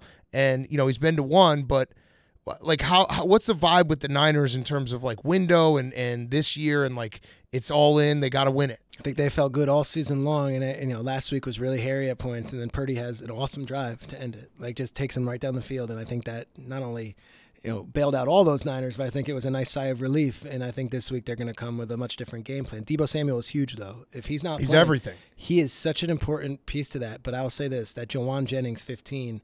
They call him Third and Jawan. He's been like, I like that. That's good. He's awesome, and Peter's always got one of those. Drop a little one. Yeah, but like they call him, and he's the dude that like wants to fight in practice. He's the guy that like the defense is like, relax. Like we understand. He's like, you're Rudy, great. Like he's that guy, and I think you're going to see him have a huge role in this game. And I was shocked watching Purdy on that last drive because it's number 15, Jawan Jen, and then he's hitting. I didn't even know Chris Conley was on the team. Yeah. I know all these like that. Purdy had to rise above, and Purdy was really, really good on that final drive.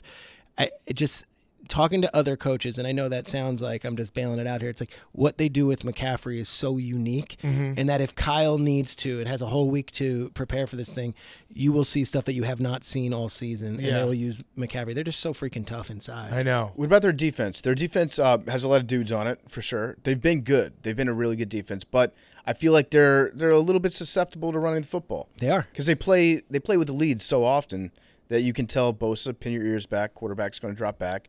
Go sack him. You say that to Chase Young too. Yeah. But when they have to play from behind, it feels like it's a different game, and they're not as stout against the run as you would like them to be. That's good analysis. I mean, that's right. Great analysis. Thank you. Like Aaron Jones. You don't have to answer. I just want to get that off my chest. That was good. It sounded really good too. Like Aaron Jones last week, they had a game plan. They're like, we're going to go him outside. We're going to run Aaron Jones. And he ran. He ate. Like he had a great game. And at the end of the day, that obviously Love throws that interception, but they were in striking distance. I think Detroit's going to be able to move the ball on them as well. They're very underrated on the back end. I think Lenore's very good. Charvarius Ward's very good. And then those three linebackers that they have, they're among the best in the league. So between Greenlaw and Warner, like they have dudes behind just that defensive line. How you feeling about Ambry Thomas? Not a great game from Ambry last week. Yeah. It also hurts that he's a name that you can remember. Yeah, before the snap, you could see Love was like, Ambry? Yeah. Eyes get big? Yeah. If he was like Ben Thomas. Yeah. Or like Joe Steve Williams. Thomas. Yeah, You'd be like, wait, that guy. Ambry, though. You're like, yeah. Ambry's a concern for me. I'm circling him on number film. 20. Yeah, no, that's look, was not a good day for him yesterday, and you'd like to think that he can redeem himself. They used to forever have like Jaquaski Tart and Jimmy Ward, and those were the guys in the middle. They quietly transitioned off of those guys. They've got all these young guys now, so they're going to have to step up. All right, so you're so plugged in. Allow me 60 seconds to ask you a Bears question. Yeah. Is it Caleb Williams? And I saw Mel Kiper said that the Bears could get a first-round pick for Justin Fields. I don't believe that, so I would like you to tell me that actually is true, and I'm dumb. I think it could be either a first-round pick or a second-round pick. But if you're talking about first-round pick for just, if you're talking about a team that needs a quarterback, like what team is giving up a top 10 or top 15 pick? Falcons. That's the 8th pick? Okay. Are they giving up the 8th overall pick? I don't know. That seems like a pretty steep price for a quarterback who's going to have to be. I don't know. That seems like a great deal. Seems like a great deal. But the contract is real, too, so you're going to have to extend him. Like you're not bringing him in for a one-year deal. So it's not going to be a first-round pick. Mel Kiper was just getting me hyped up. Is it going to be Caleb Williams, though? The fact that they interviewed Kingsbury was interesting, so I thought immediately, like, oh, they're going to want to bring him in there. But, like, they might have just been asking about Caleb a little getting bit. Intel. Getting intel. Because they ended up going with Shane Waldron. I have no financially, you talked about it for 6 months. It makes a lot of sense to just drop Caleb and say, let's start and reset it. But they've not made any indications that that's the case yet. This is what we need. We also need this. Yeah, the draft goes through this podcast. Totally. We got the 1, 2, and 3 pick. If they told us what they were doing in January, it would screw us for the next 3 months. Yeah, smoke screens everywhere right now. I saw Mel Kiper said that Jaden Daniels was going to go number 2. My theory on that is that Kiper likes to update his mock drafts. Yeah. So he wants to have some room to move a guy. So in like 2 weeks, he'll be like, you know what? Now I'm feeling more Drake May. Now that Ben Johnson's the head coach, they get an entire UNC quarterback room. Ben Johnson, breaking news, Drake May, Sam Howell. Kiper, mock draft 2.0. 2.0. And that's how we go. We all lose our brains. Yeah. But if you were, it seems to me like Jaden Daniels is a more intriguing prospect. Yeah. Right? Because we saw his explosive playability. Well, just seeing college, you watch college, who would you rather have between the two right now? I don't watch enough Drake May. I've only seen like 3 games of his, and he looks good. But when I watch Jaden Daniels, I'm like, holy shit. Yeah. Like, it's kind of like Lamar when he was in college. Totally. He has that factor where you watch it and you see things that you've never seen a quarterback do before. I think. So, like, I'm also dumb, and I want to chase that high. Of course. But maybe just having a good quarterback like Drake May is a better idea. I don't know. That's a great analysis also. It's perfect because you're right. It's Drake May, there's a prototype. All right, that's him. He's a great quarterback. Everyone likes him. I don't say like Justin Herbert's the ceiling for him. Like that's what they say. Like just big, statuesque, can throw the ball, great kid, leader, the whole thing. Jaden Daniels though is a complete wild card in that this guy could be a sensation. Yeah, and could be that guy. And in the Heisman season, he was that. Early on in this thing, this is before he won the Heisman. I had a GM of another team call me and be like, "Why is everyone saying it's May versus Wilson? It's actually May, Wilson, and Daniels. Like he's that good too." And the fourth name in, which I think is not getting any buzz right now, but will climb. I think J.J. McCarthy is going to get a lot of buzz as like, I don't know. Here's your Mac Jones type of like, this guy wins games. He's That's a leader, not whoa. Throw him in. But in the draft process, okay, that was the Mac Jones thing. Right. In a loaded draft class, it was like, yeah, but if you draft Mac Jones, like you're getting a winner, you're getting a guy that's a leader. Now, whether or not that worked out, I don't know. He is really good at handing the ball out. I get it. Crisp, clean pocket handoff from J.J. McCarthy. I think J.J. McCarthy could be a good pro. I just don't. You would not put him in that crazy conversation. to do a top 10 pick on the him. big conspiracy. It's a big question. The big conspiracy or the big outside the box thing is, Harbaugh just took the Chargers job, and everyone loves it. Him and Herbert's going to be great.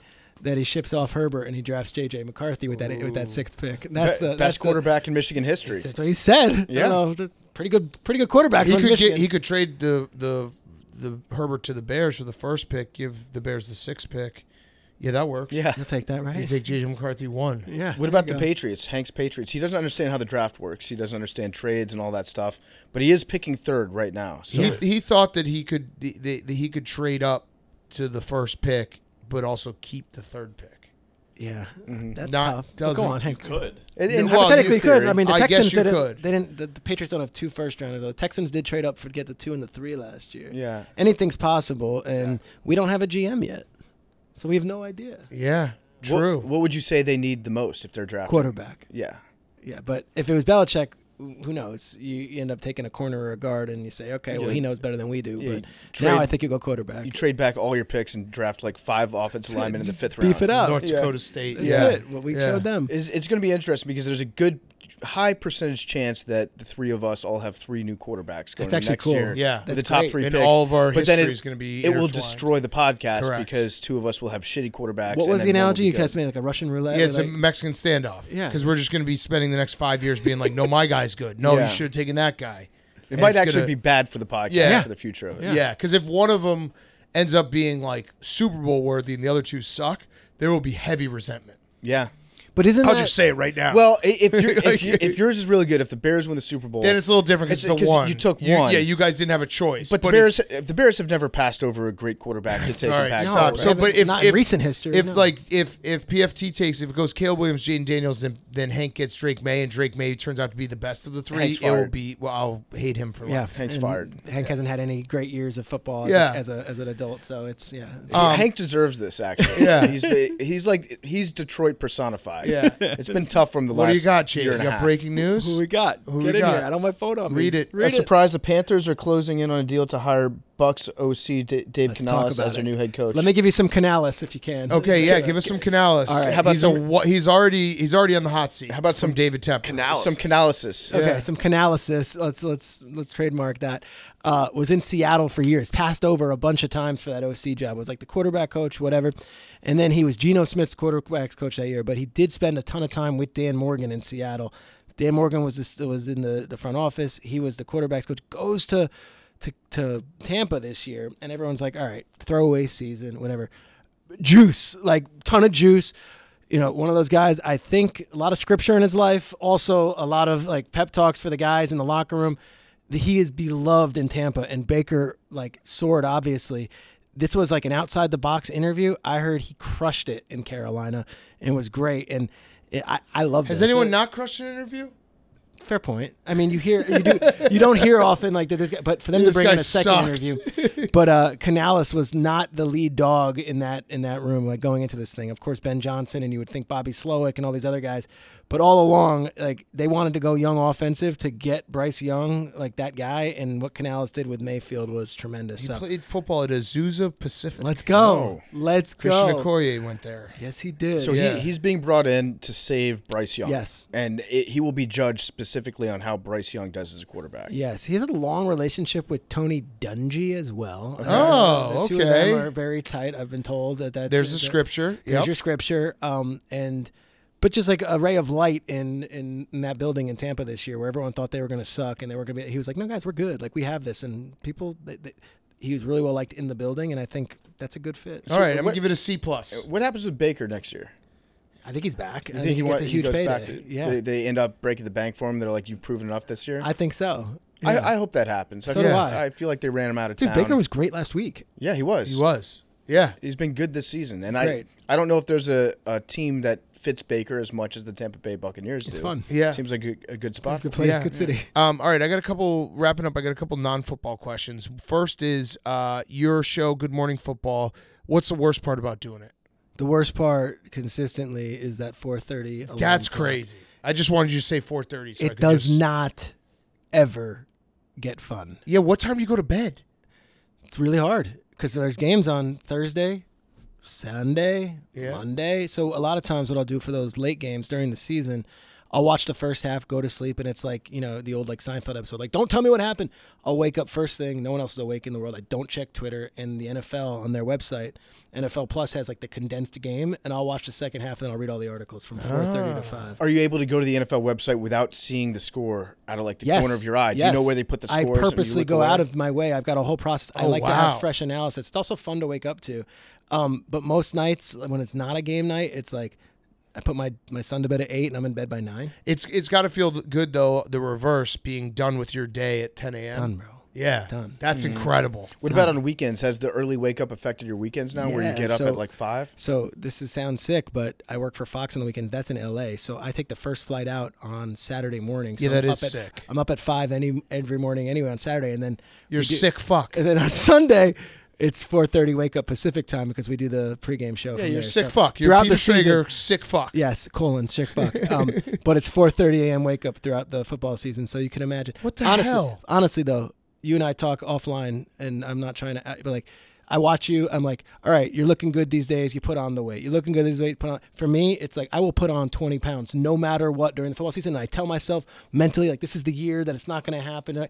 You just can't avoid it when you're flying. It's and bad. And you're watching football at those hours. And it's just hard. That was the other question I had for you, not football related. So the thing I love about you, Peter, is you're.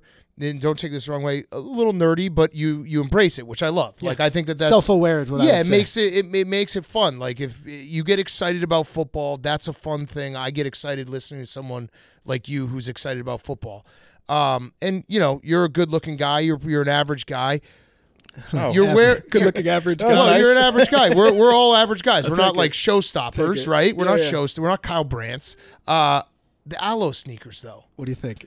That's a hot guy brand. You think? I don't think that I would be allowed in an Aloe. If you've seen an Aloe, it's it's quiet luxury. Yeah, right? it's like Lululemon on steroids. All the people who go in there are the hottest people in the world. What are you trying to do? Can I tell you? Come back to us, dude. We're just regular guys. Okay, well, I always find it cheesy when the white guy's wearing the cool Jordans, and I cringe so hard. Yeah. Aloe as a brand, I can't. I mean, I'm not an ambassador for Aloe. Aloe's if you're athleisure, but high-end athleisure. Right? Do they let you in? So here's the deal. They had sneakers. I was in LA and I go to the store and I have never seen the Aloe sneaker. So I'm like, I'm going to get it before it becomes a thing. Okay. So I've never seen anyone else wear these as sneakers. I can't wear I'm not wearing the Juicy Couture pants that they sell. Right. But I've got these sneakers. I just want to make sure that you got to. No, trust me, I'm man of the people. Okay, all right, because I see Aloe and I'm just that's hot guy people. The hottest women, the hottest men, they go to Aloe, they do their fucking sauna and their cold tub, and they're like, this is how I'm hot. Totally. That's a hot guy jacket and a hot guy shirt too. Are you trying to be a hot guy?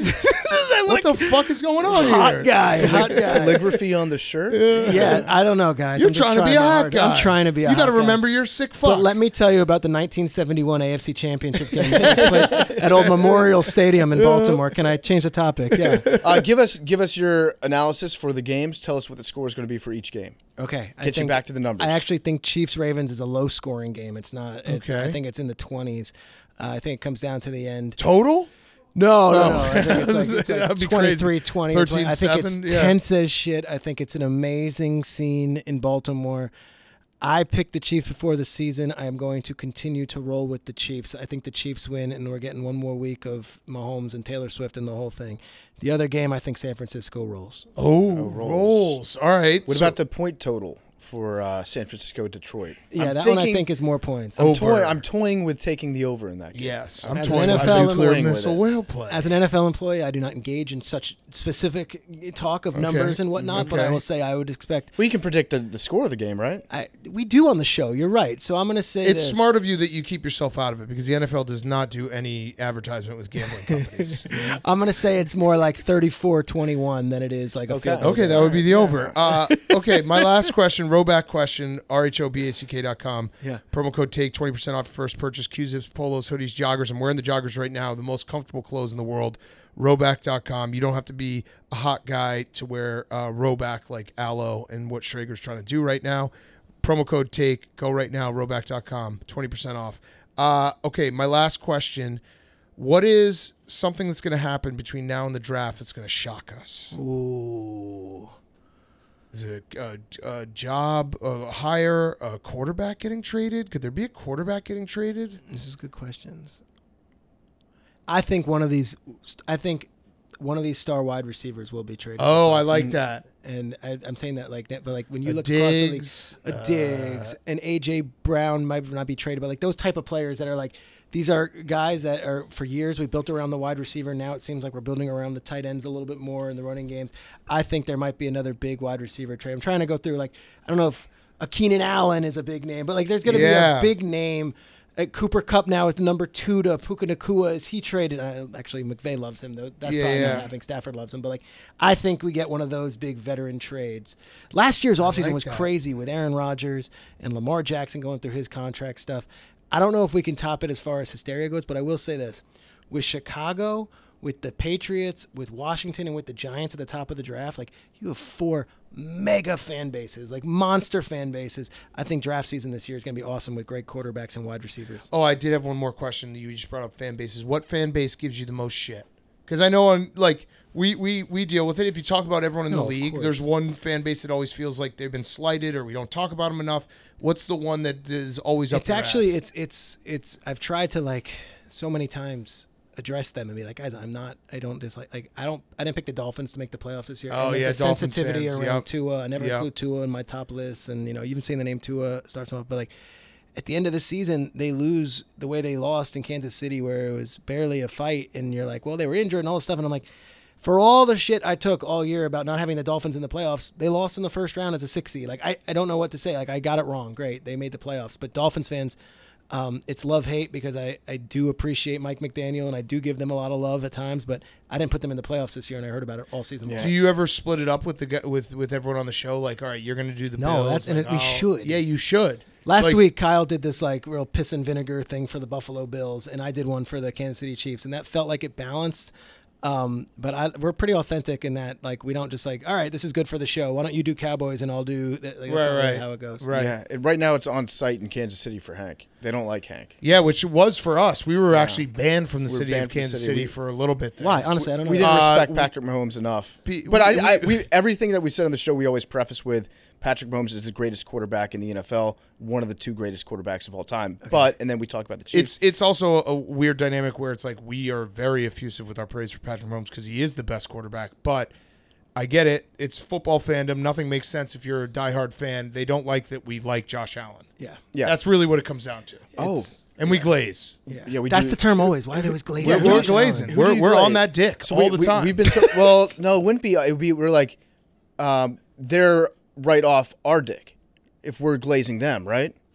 No, aren't we sucking their dick if we're glazing them? Are we getting glazed by the Bills or are we Bills glazers? No, we're Bills glazers, so are we sucking their dick? No, but that wouldn't be a... Oh, are you talking about the glaze? Peter's like, what the fuck? I'm like, no, this is interesting. What's the Homer Simpson meme? Just like into the bushes? Is right about the fundamental definition of glazing. No, but this is... No, it just... Let's go back to when you guys were talking about taking to Twitter. That was fun. It just occurred to me. Maybe Hold on, Peter. We're about to find something. Maybe the glaze is saliva from our mouth that's a remnant that remains on the Bill's dick. Got it. That's might be the glazing? It could be. So we are technically sucking their dick, but it's the after effects of it that's the glaze. We have sucked their dick. Is that right, Hank? No, I think PFT's initial point is correct that like glazing is used incorrectly almost all the time. Okay. Yeah. So what is the correct term? Are we sucking their dick? No, we're getting glazed. You're knee padding. That's sucking their dick. Yeah. Or playing volleyball. Yeah. Peter. So Russell Wilson. Peter, you still here? We lost you? Literally, my brain is on that elevator already. I'm going to bring you back. Russell Wilson. Is he going to be a Denver Bronco next year? Oh, hold on. And if not, is he going to be a starter? Oh. Who's that, Russell? You can pick it up. Is it a source? Sean McVay. hilarious. Sean Payton. No way. Can you ask him? Come back. He's been on the show. He'll probably say. He likes you guys. Peter is the number one Sean Glazer. I am. Sean McVay, Sean Payton, McDermott. I like the name Sean McDermott. I'm in. Let's go. I don't know. I think because I talked to Sean after that all went down, and his whole thing was like, I didn't say he's off the team. It's not like Derek Carr where it's like pack your bags. Don't like. He was the number 2 those next 2 games. I went with Stidham, and I think Russell Wilson obviously took the high road, and people thought what Peyton did was outrageous. And the things that were said about him, I thought were a little over the top over a player decision. In the media, you'd think he did something like horrible to bench a quarterback. I would think they have to look at other directions, but there also has to be a suitor and someone who wants to take on Russell's contract. So I know Sean likes Russell Wilson and likes him as a guy, and I think that they were just trying to get a kickstart to the season at the end. That sounds like it's bullshit. It's not. Their offense was struggling at the end. They wanted to go to Stidham. So I think they're going to have their conversations, but we'll see. Yeah. All right. Well, Peter, thank you so much. Hopefully the glazing interlude there doesn't keep you off of our show. You probably in his head, he was like, Simmons never does this. What the fuck? No, Listen, you weren't part of it. It was our conversation. Yeah, we kept. And I hope I didn't offend any white guys in their 30s and 40s who bought a cool pair of Jordans and was looking because I know how I see a lot of that, and also now a lot of women do that as well. And it's just my whole thing with shoes is just wear them. Yeah. Wear your shoes. Don't buy shoes to just look at them. Wear them. I'm not an endorser for Aloe. Really comfortable shoes. If you want aloe.com, go for it. Yes. All right. Well, Peter, thank you so much. You're the best. You can watch him on Good Morning Football. We'll maybe see you in Vegas. I want to come to Chicago. No, forget Vegas. Yeah. I want to come to Chicago one time. Come ball out. I just want to hang. I want to hang with Mincy. Yeah, come watch some games with us. Hang with Mincy. He'll probably get you in trouble. Well, Mincy's got better sources than you do. He does. Yeah, how does he fall for that? He's scooping everyone. Yeah. How does he fall for that? He's Mincy. And who's the guy from this office who was doing it? It was a couple of our guys. Just thought like let's just screw with them. And also the best part, this was all Mincy getting duped when Lane Kiffin was potentially going to Alabama. Tell me. And he said he posted a text change where he's like, I'm not going to reveal the source. And then he said, a source at the Seattle Times. Seattle Times. I mean, there's like two people writing there in the sports section. What are we talking about, Mincy? So, I love listening to you guys. Congrats on all the success in Chicago, and it's cool to watch from afar. I'm jealous. It seems like you guys have a blast, and it feels like it's only getting bigger and bigger. Schrager is like a real like Barstool. I just watch it from afar. Text me about Frank and Mincy. It's like he loves the whack pack. When Jerry got the hole-in-one, like I think like a tear, like one lone tear, like came out. Yeah, incredible. Yeah, watched in real time. Yeah, I tweeted about it in real time, like during like the heat of like NFL like coaching stuff. Jerry said that he's like Peter Schrager, Tom Brady, everyone was tweeting. Everyone, all the guys. All right, well, thank you so much, Peter. Awesome, guys. Thank you. Peter Schrager was brought to you by our great friends over at Chevy. I love Chevy. I've got a Chevy. I spent my own hard-earned money on a Chevy because I believe in Chevys. And the Chevy Silverado has commanding grit. It's got unstoppable grit, legendary capability, and dependability too. We've all spent time, seat time, as they call it in the biz, behind the wheel of a Silverado. And we're not just truck guys. We're Chevy truck guys. You know about the ZR2 family of trucks, lifted, ready for anything, straight from the factory. Now Silverado's taking it to the next level with even more Silverado truck tech, like available Super Cruise. Only Super Cruise lets you drive hands-free and tow hands-free on more than 400,000 miles of compatible roads. With over 138 million miles of hands-free driving by customers, Super Cruise will help you get to your adventure energized, and it will help you drive you home. Go to Chevy.com. You can check out Silverado, build your own Silverado online, and learn important details about Super Cruise. Okay, let's wrap up Fyre Fest of the week. Henry, what's up? What's up, guys? What's up, Henry? Henry. Hey, guys. Henry. Hank. I'm sad that this is the second to last weekend of football. That's not my Fyre Fest, but it's just dawning on me. Just got to embrace it. Sunday's going to be great. Then you got the Combine. March Madness. Draft, March Madness. College basketball has been brazy. A lot of good teams lose. Are there any good teams in college basketball this year? Yes. UConn's good. Houston's good. North Carolina's good. Purdue's good. Purdue, well, Yeah. That's. I like Houston. I like Tennessee. Yeah. Those are my two guys this year. Okay, Hank. That was college basketball preview. We are a week and a half out. Mm-hmm. This week, I had, the whole month I've been trying to take it seriously and getting prepared learning a song on the guitar, writing a lot. And on Monday was the first time I was like, all right, I'm going to turn my camera on and start to practice, reading the material and putting the show together, getting things in order, getting the videos and pictures and stuff I need. And I realized while I was, reading off the things that I wrote that I thought were funny and realizing how hard it is to, present or whatever, like speak publicly alone, how bad it's going to be. And my anxiety's been at an all-time high. I've probably lost, like, every night I get in bed early before midnight and I'm up till like 3 a.m. Just it's going to be a relief. Fear. It's going to be a relief when you're done. You know what, Hank? The good thing is, no matter what, it's only 60 minutes, and it's going to be like the worst 60 minutes of my life. But yeah, when it's over, no matter what, when it's over, it will be over. I'll give you a compliment. I've been watching your progress on guitar. Hank has learned guitar pretty well for like a true beginner. Yeah, you sound good. Yeah, I mean, I gave some away my joke last time, but this will probably be part of it too. Is I've spent probably like 30 hours learning guitar for like 3 minutes of my stand-up set. Yeah. When I could have spent that doing something else. But I have enjoyed it. You sound good. The guitar is one of the only things that helps me relax. You're going to be great, sweetie. You're going to kill it. I'm excited. Yeah, no, I'm not. It is what it is. It just is what it is. It is what it is. Firefest of the week. Lost a lot of sleep this week. Well, okay. you're also... Like last night I was up till 4. You're performing for no reason. On Wednesday night. Tuesday night. Oh, Tuesday night next week. Wednesday night. Wednesday night. Next week, Wednesday night. Oh, at Chicago, yeah. Yeah. That's only like 10 minutes. Yeah, but it'll be good. It'll be good to get you up on stage. Yeah.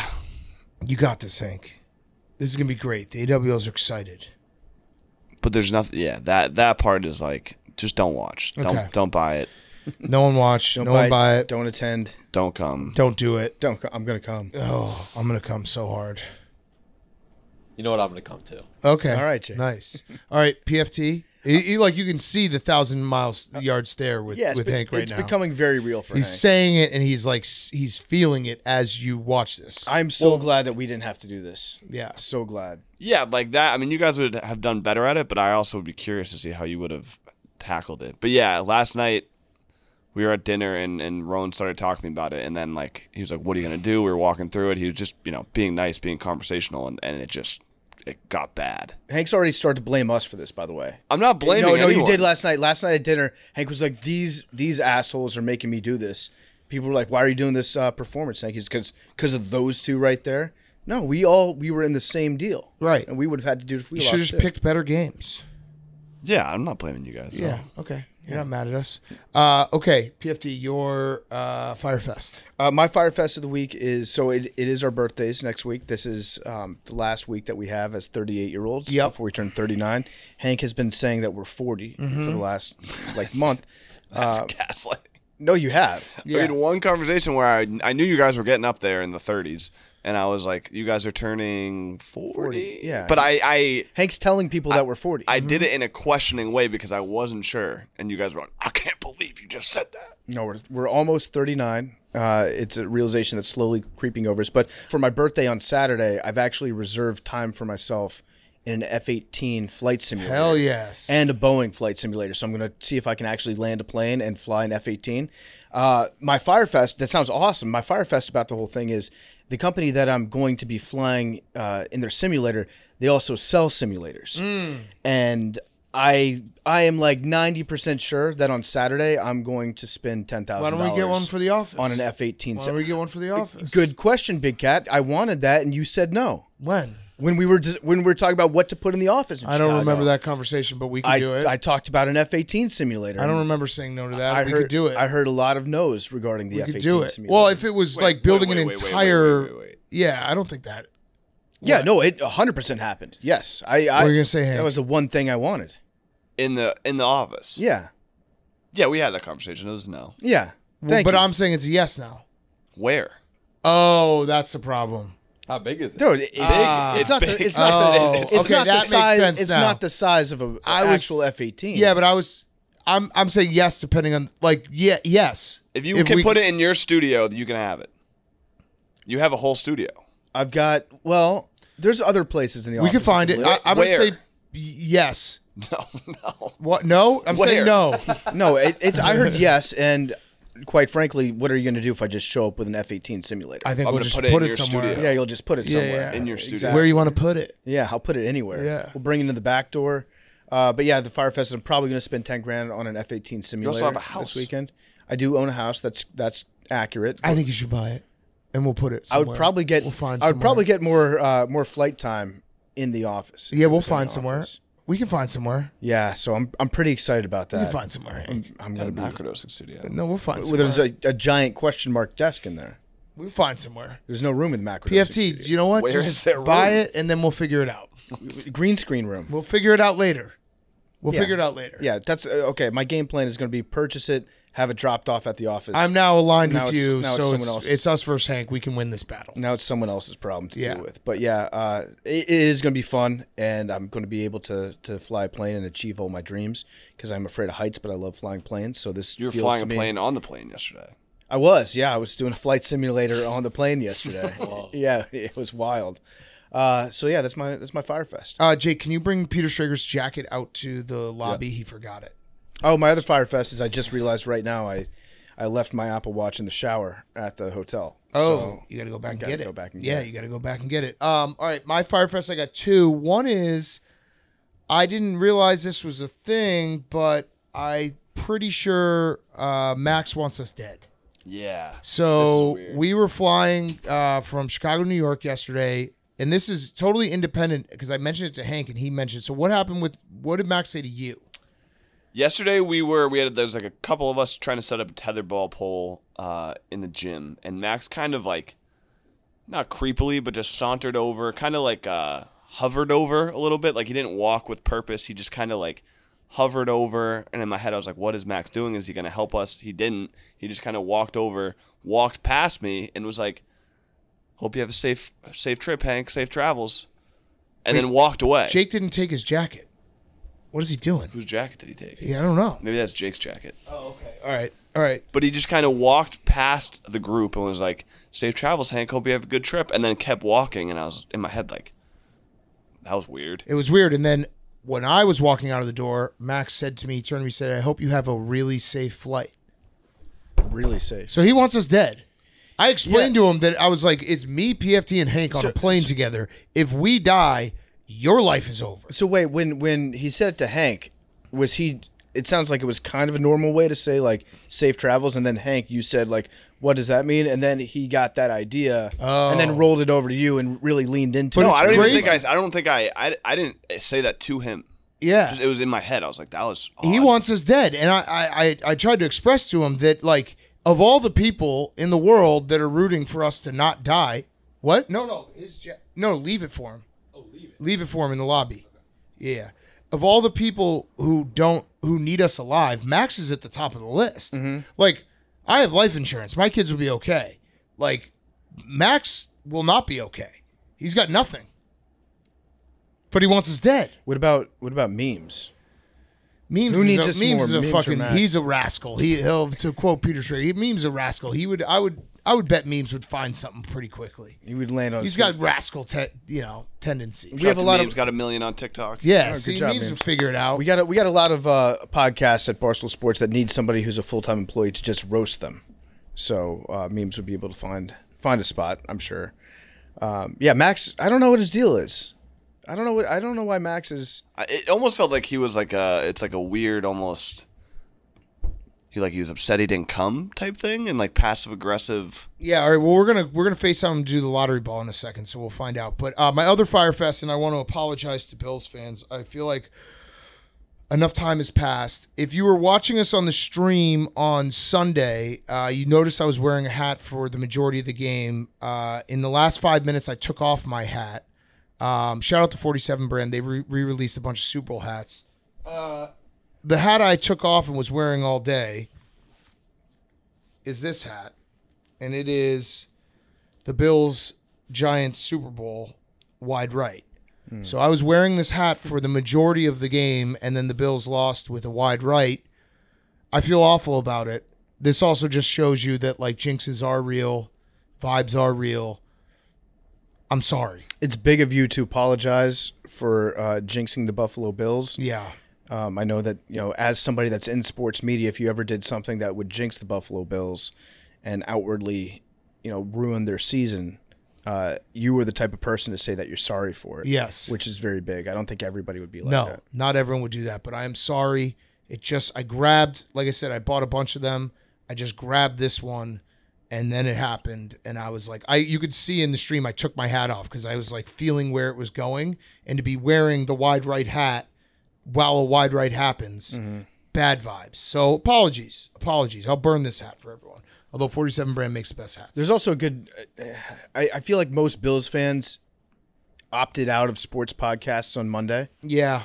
I certainly would if I was a Bills fan. I'd probably not even be back, but we're probably getting a big percentage of them back for this week's game. And now you just volunteer that to them. Yeah. All right. My bad, guys. My bad. Hand up. All right, Jake, finish us off. Yeah, so a few weeks ago, you guys requested a trophy case for the studio. Yes. Yeah. Eventually, it got there, and I tried setting it up by myself, and it was impossible. I was just staring at it for an hour. The instruction manual had no words. Mm-hmm. Yeah. It's a glass trophy case. You did a great job, Jake. We now have a Lombardi, like fantasy football Lombardi.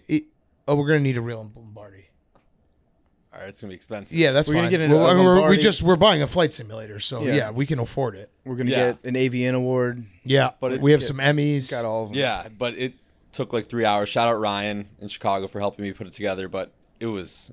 You got to know your strengths. I'm not a build it guy. I'm not. I really wanted to order a TaskRabbit and just like let it happen. Yeah, you had Ryan do it. But I had Ryan. But you did a good job. The trophy case rocks. So let me know what else you guys want. I'll order the trophies. Okay, I love that. All right, I'm going to call Max right now. We'll do the lottery balls. By the way, we got some big interviews coming up, just so everyone get excited. Super Bowl week's going to be great. Big interviews coming up. Big interviews coming up. Ones that the so big AWLs are going to be very happy. Almost too big. Are they almost too big? Almost. I said almost too big. Right, they're actually just the right size. Hey, Max, real quick before you do the lottery ball, why the fuck do you want us dead? What? Why do you want us dead? You were hoping our plane would crash. That's actually the exact opposite of what I was saying. Okay. And also, Hank, Gaslight Central trying to say that I say that he doesn't do anything. I've never once insinuated that. Yeah, it might have been towards me. All right, that's more towards me. But you when you tell someone you hope they have a really safe flight, that is 100% being sarcastic. That is not true. Yeah. I was hoping that you were safe, and you ended up being safe. The really is, when you say, like, have a safe flight, that's totally normal. Really changes the entire tone of that sentence. Well, I mean, you could have, like, there could be turbulence. Yeah, you want us dead. He wants us dead. All right, I wanted no turbulence. I wanted it to be completely safe and sound, and you guys just have a lovely flight. Max, why are you wearing a Leonard Skinner t-shirt right now? Stevie Ray Vaughan. It's not true. I'm wearing this. Okay, all right. You ready for numbers? All right. This is honestly tough because I can't look. Yeah, you can't look.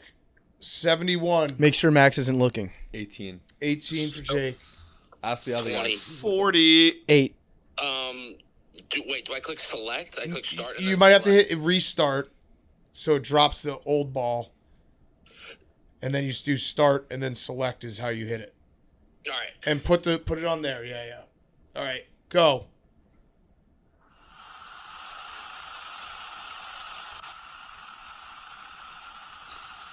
He's not looking. The ball is there. It's 7.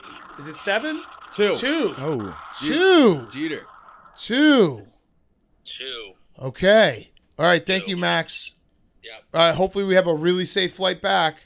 Yeah, I hope you have a really safe flight. See, he wants us dead. All right, goodbye. If we die, you're fucked. If we die, I want to say on the record right now, if we die in a plane crash, part of my Take podcast, do not hire Max for any job ever for the rest of his life. I'm 1 for 1 on success rate. I want him blackballed. I want him blackballed from the world. All right, goodbye. He wants us dead. The really. Love you guys.